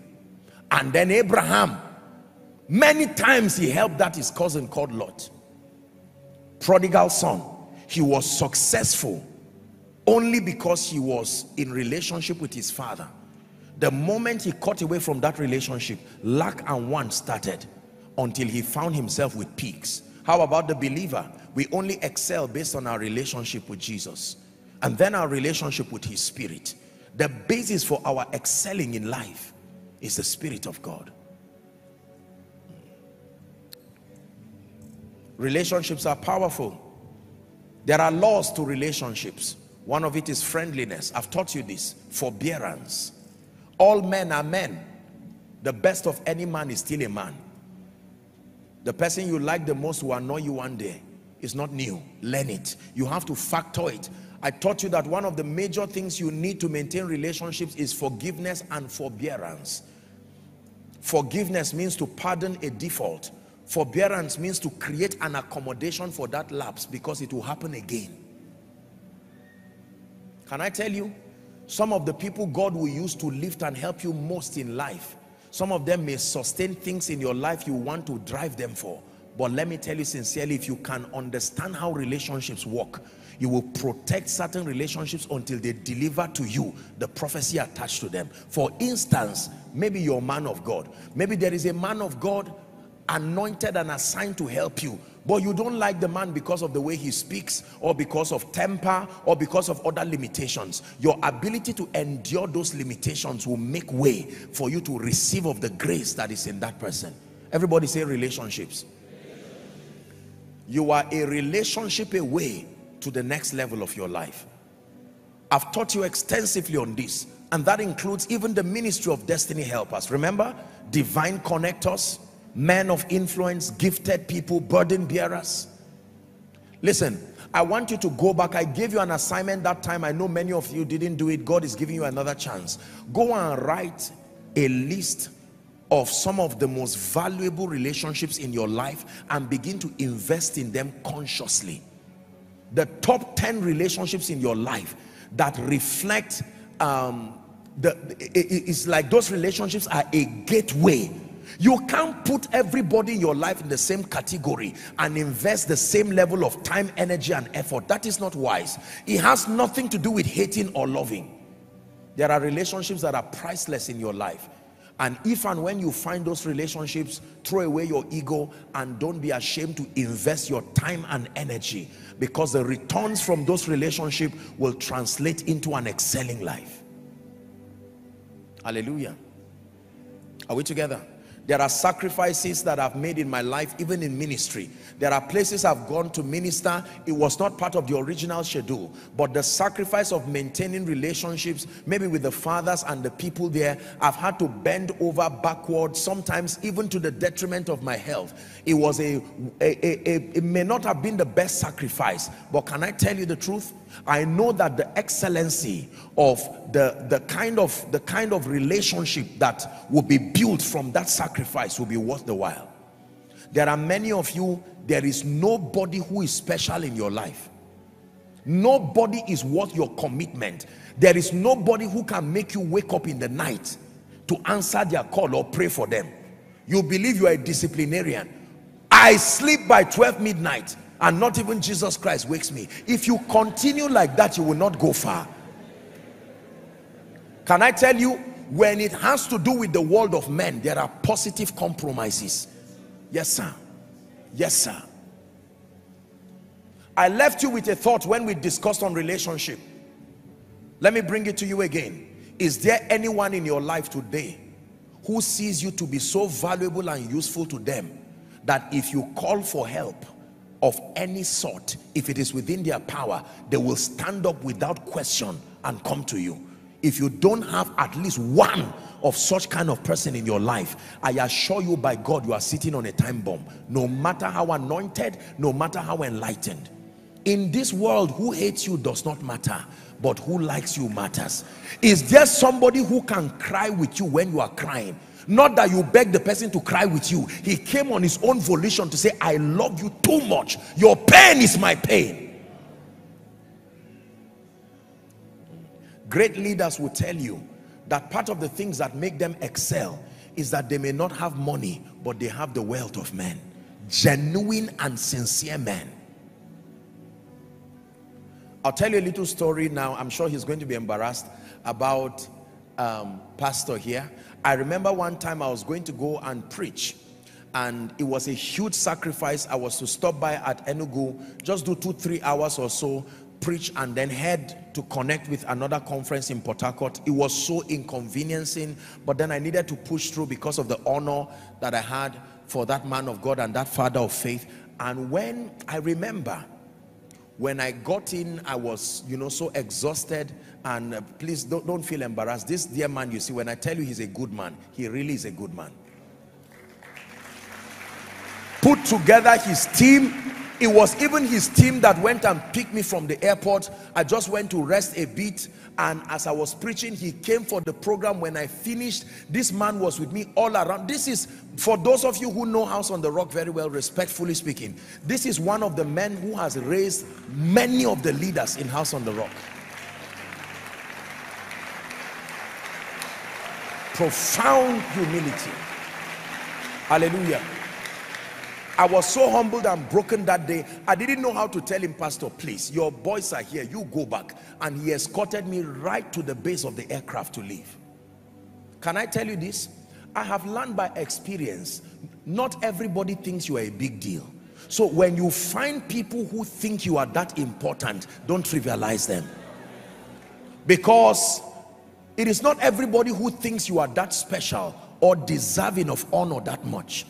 Let me give you a kind advice. When you find people in your life who are sincerely interested in your life and your well-being and love you sincerely with no strings attached, let me tell you, don't be ashamed to invest in those relationships.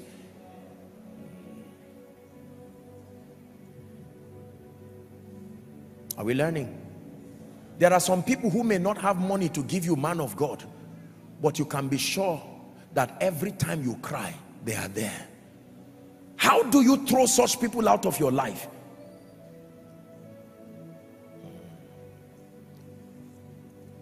When Jesus Christ was on his way to go and die, I taught you during Easter, where was the woman with the issue of blood who cried?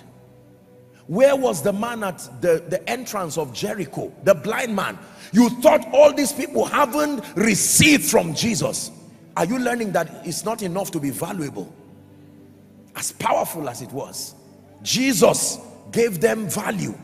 But now, when he was headed for the cross, they all left him. But there was a stranger who supposedly appeared from nowhere, Simon of Cyrene. He said, I will not let you cry. I cannot die for the world, but I can help the one who can die.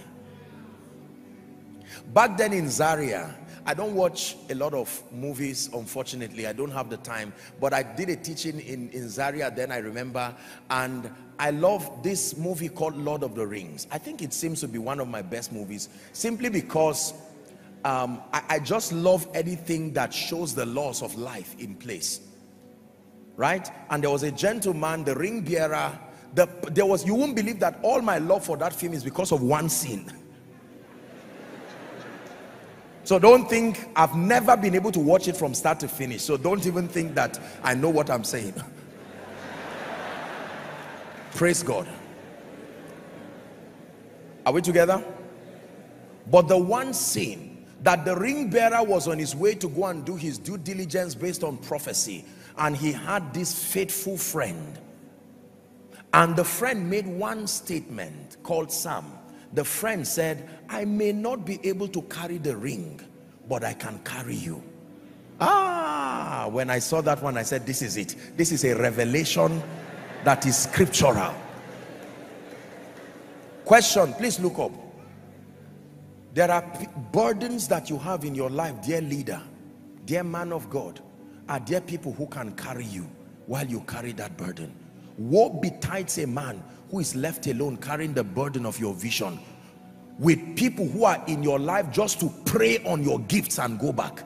They prey on your revelation, prey on your anointing, and once they have everything, question, are there people in your life who, if you don't provide any value for, they will still stay? Because they will tell you, I'm not here for it, I am here for you.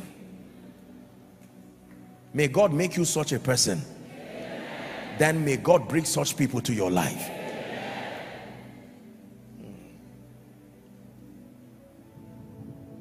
The law of relationships. My life has changed because of relationships. God has helped me in ministry because of relationships. Every facet of my life has received an upward turn because of relationships. I remind you again, be fruitful means be relational. There is no fruitfulness without relationships. No matter what you have and what you are, you need relationships. You must obtain grace from God to learn relationships. Apostle, all I need in my life is just God. You are right, but in the cosmos, you are wrong.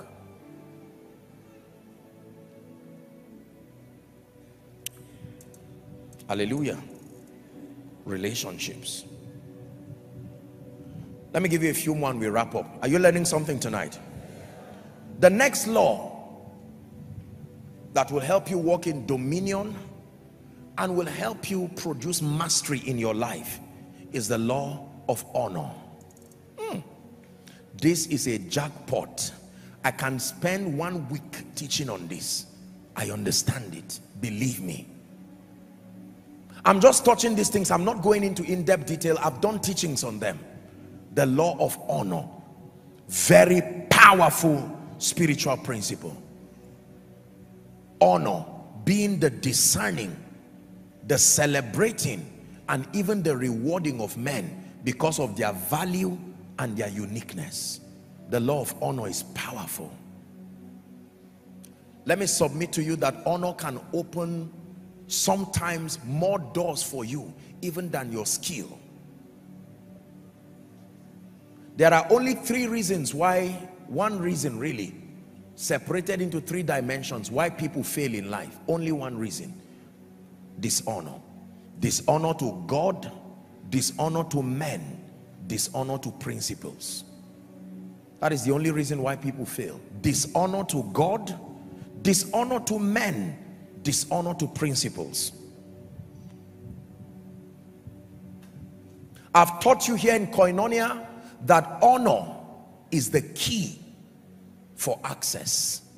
Every time a door closes over you, it was dishonor that closed that door, especially if it was once opened. Any door, I assure you by God, that once opened over your life and is now closed, dishonor closed it. Business doors, especially doors of help and support. There are many men of God who may never be allowed to minister in certain circles again, because even though they were anointed and gifted, dishonor shut that door towards them. Many of you at one point or the other, you've had unusual access into the lives of people, especially great and noble people, spiritually, politically, and otherwise. But dishonor closed that door. What is dishonor? The trivializing, the demeaning, the downplaying of people's achievements, people's uniqueness, and people's value. When you trivialize, when you demean, when you downplay people, there are severe life-threatening consequences.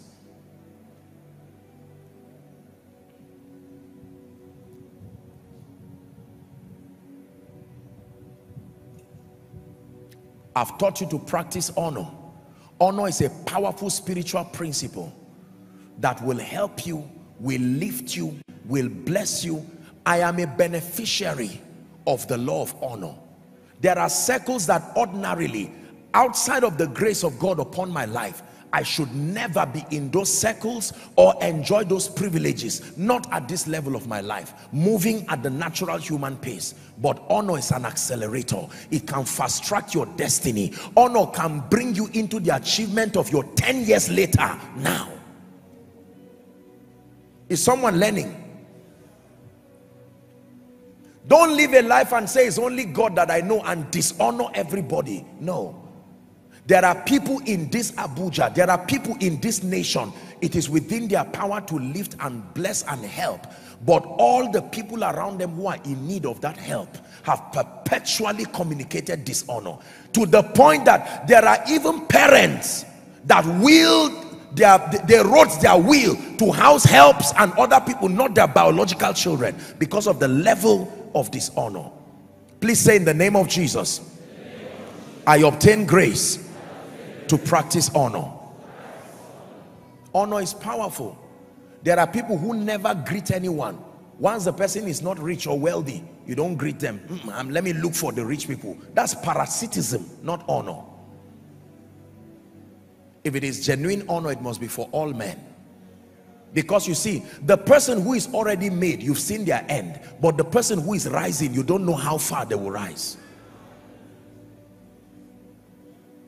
Some of you, after this service, you may need to call your loved ones or call people around who are perceived that you have communicated dishonor perpetually, and let them know that you love them and you honor them. There are men of God who will come and mount another man of God's pulpit and rubbish the ministry, rubbish what they are doing, downplay the work of the man and share the grace. If you are that man of God, will you invite any other person like that to come on your pulpit? It is because of this fear of dishonor sometimes that men of God seem overprotective with their pulpit, because they love the sheep so much they don't want to bring people who sell a narrative that dishonor is marketable. Practice honor. Honor children. Honor your subordinates. Honor your contemporaries. Honor your superiors. Honor all men. Honor kings. And you will watch your life keep shining. Shining as a man of God.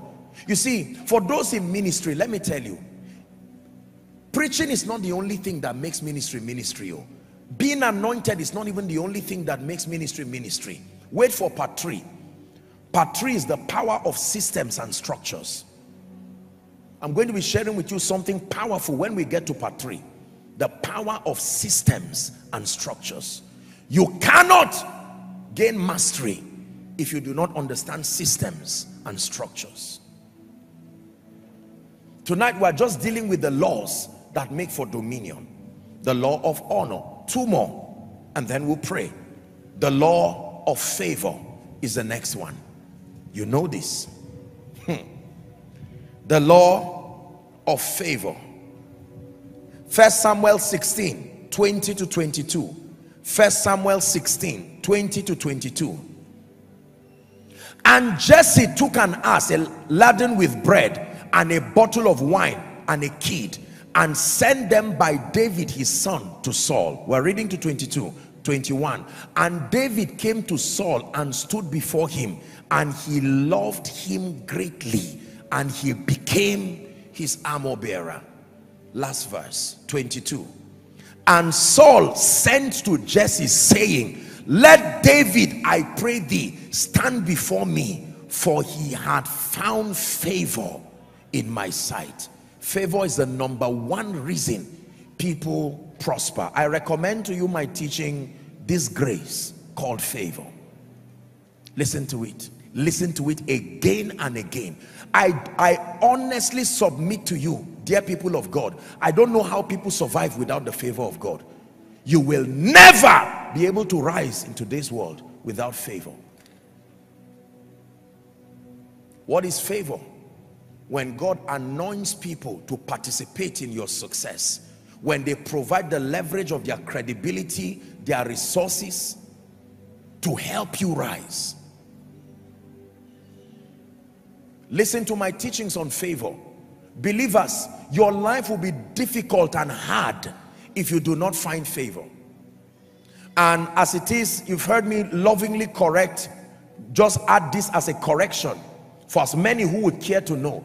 There are many people who have taught that favor is unmerited access. That may be right, but not entirely right. Favor is very merited. There are dimensions of favor. The saving grace is what is unmerited, but believe me, favor is merited. You can initiate favor. Favor is a reaction. There is something you can do that will equal to favor. Proverbs 13:15, the Bible says, good understanding procureth favor, but the way of the transgressor is hard. Hardship has an explanation. There are many men of God who love Jesus with all their hearts, anointed and preachers of righteousness, but this favor factor most do not have. There are families that do not have it. Some of you, you are seated here, the limitation, there are books within your spirit, there are visions that you have had, but to get to the nations, there's no favor. I will always tell people, it's easy to look at the Joshua Selmans and those who God has seemed to, by his mercy and grace, bring to the limelight, and believe that these are the faces. There are many people even greater than us, but simply because they've not tapped into the other dimensions of the kingdom that gives them that visibility. Favor is powerful. Ask me. Favor is powerful. I've told you that who hates you does not matter, but who likes you matters. Listen, ministers of the gospel, I assure you by God and with every sense of respect and regard, you're not going to run ministry just based on tithes and offerings. I assure you by God, one day you will collapse. Any man of God who wants to walk in integrity knows I'm not lying. Except you want to manipulate God's people. But if you want to do ministry with the dignity of kingdom integrity, you will need favor. You will need favor.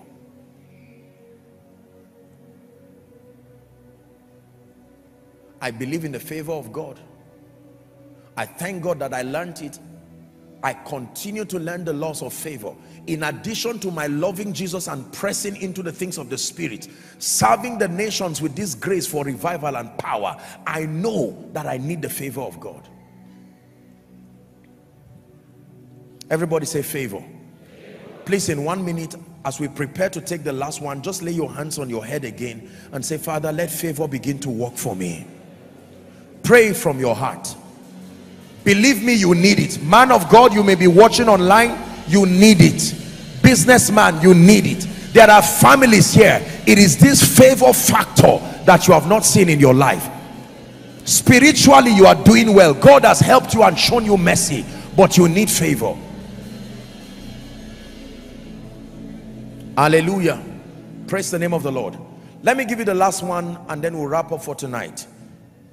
The last law is the law of spiritual empowerment. The law of spiritual empowerment. I've given you about 9.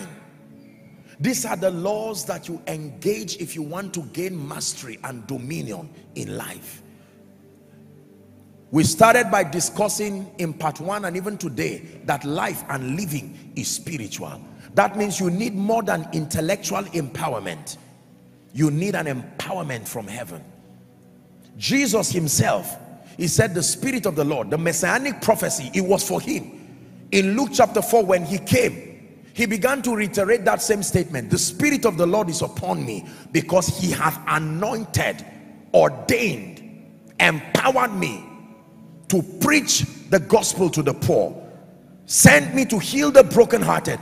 All of these things happen based on empowerment. Can I tell you, there are certain things that cannot be done by the strength of the flesh. It will take supernatural empowerment.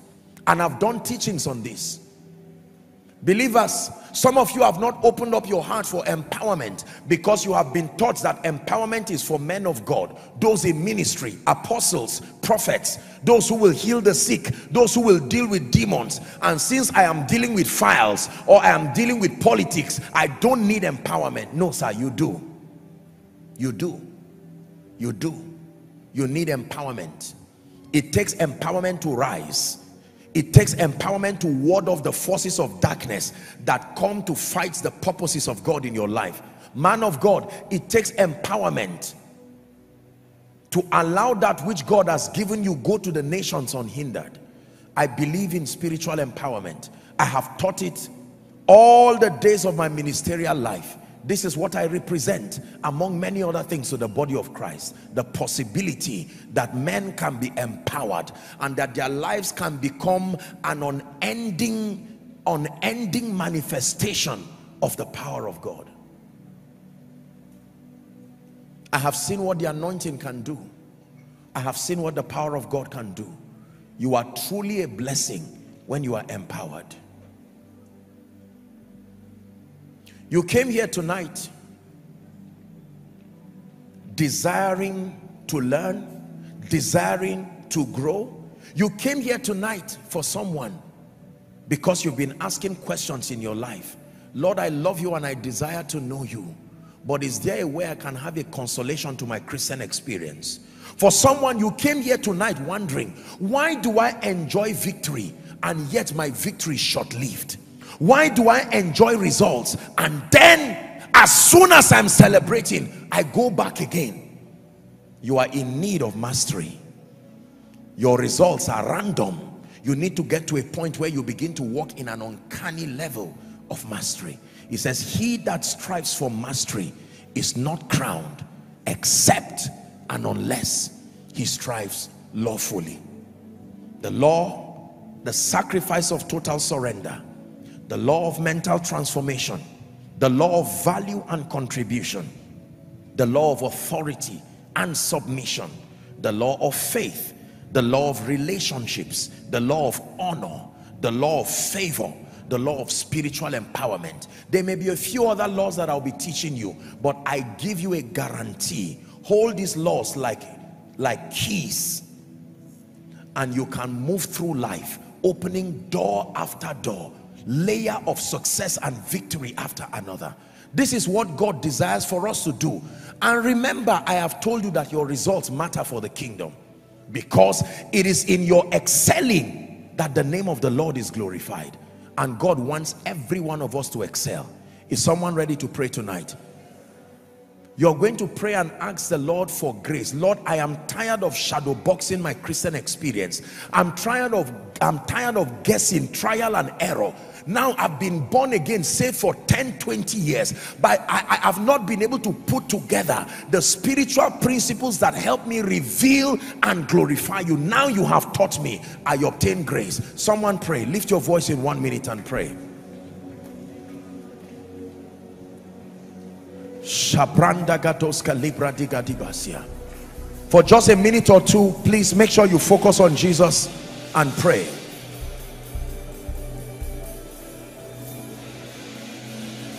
Of all these spiritual principles and these laws that I've taught you, you know the ones that are not yet at work in your life.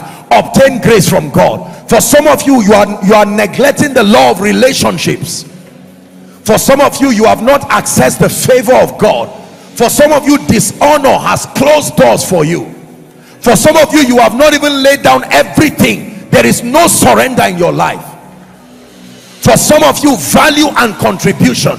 You have entertained mediocrity in your life, in ministry, in business, in career. It's time to come up hither.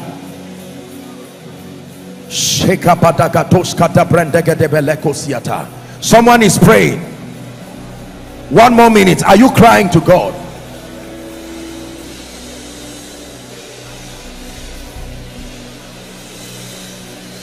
It's time, oh God, to blow me like a shofar to the nations. Prepare me. I strive for mastery. Hallelujah. Listen. One of the advantages of being a master or striving for mastery is that you redeem time. Every time you fail an exam, they either dismiss you from that system or you recycle time again. Is that true? Sometimes that time can be as much as 1 year. Lack of mastery will make a journey of 40 days to become 40 years. Someone is praying. One last prayer. Father, let my mastery of these spiritual laws bring efficiency to my spiritual life. Go ahead and pray. In that which you have called me to do,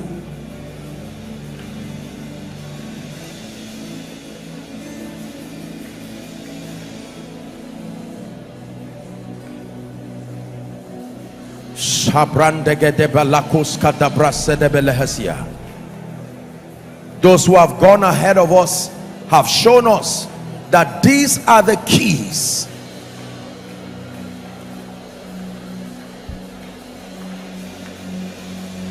In the name of Jesus Christ, let me pray for you as we wrap up tonight's service. Father, I thank you for the privilege again that you have granted unto us to bring your word.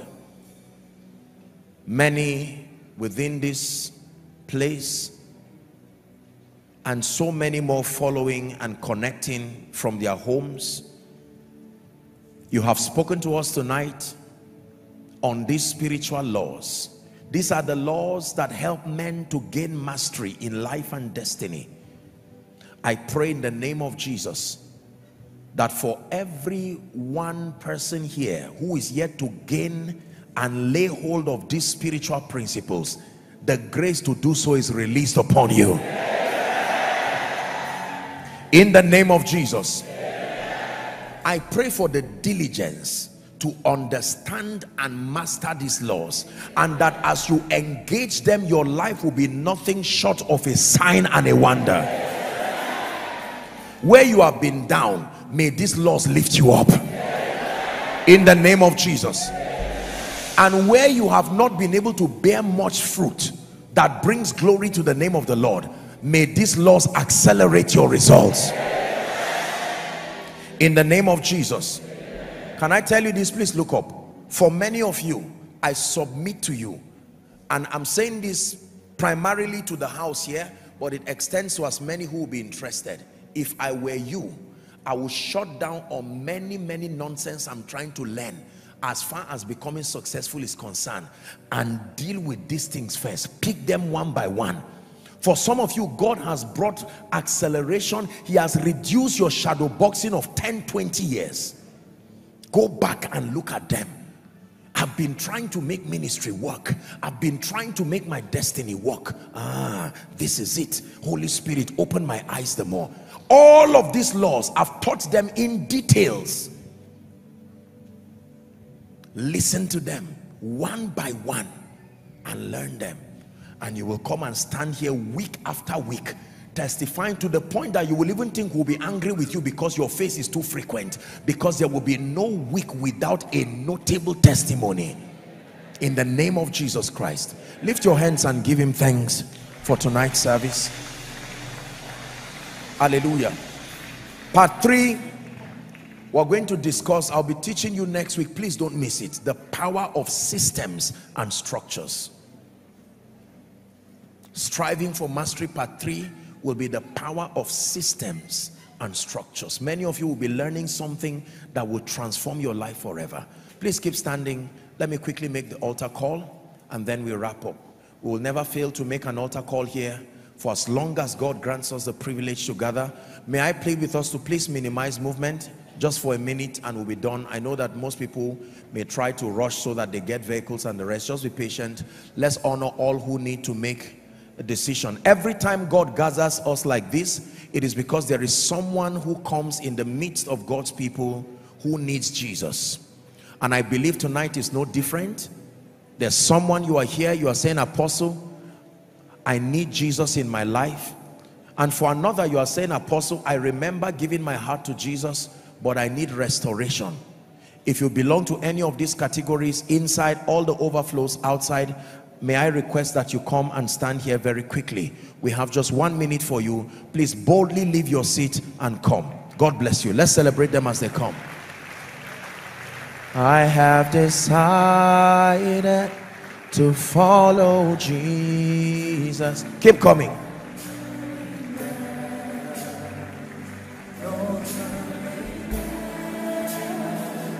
I have decided to follow Jesus. No turning back, no turning back. Please, if you're joining them, hurry up so that we pray for you. We love you. Jesus brought you here to give you a new beginning. Come. Apostle, I'm not sure if I'm saved. Can I join them? Absolutely. You're most welcome. There is something called the assurance of salvation. You can know that if the trumpet sounds today, for you it will be that your decision has given you the authorization to be with Jesus even forever. God bless you. Thank you so much for those of you who are in front, and then all the overflows, and for those who are following by way of television. You can make this decision right now, right where you are. Jesus is with you. Please, may I request those in front, can you lift your right hand high above your head and say this prayer after me? Let it be from the depth of your heart. Say, Lord Jesus, tonight I have heard your word. I believe that you are the Son of God. I believe that you died for me. I believe that you rose again for my justification. Right now, I receive Jesus as my Savior. I receive Jesus as my Lord. I receive Jesus as my King. The power of sin, Satan, hell, and the grave is broken over my life. From tonight and forever, I am a child of God, saved. Amen. Let me pray for you. Father, thank you for these precious people. The Bible declares that as many who will come to you, you will in no wise cast away. They have come because they believe in you. By the authority of Scripture, I declare your sins forgiven, and I pray that my God gives you a new beginning from tonight. The power of sin, Satan, hell, and the grave is broken over your life. You walk in newness of life, and you walk in righteousness. You go from glory to glory and from grace to grace. For in Jesus' name I pray. Amen and amen. God bless you. Please, may I request just for a moment that you move to my right, which is your left. There will be a few counselors who will just have a word with you very briefly, and then you'll be back to your seat. God bless you, darling. Thank you. Hallelujah. Let's celebrate them as they go. Thank you.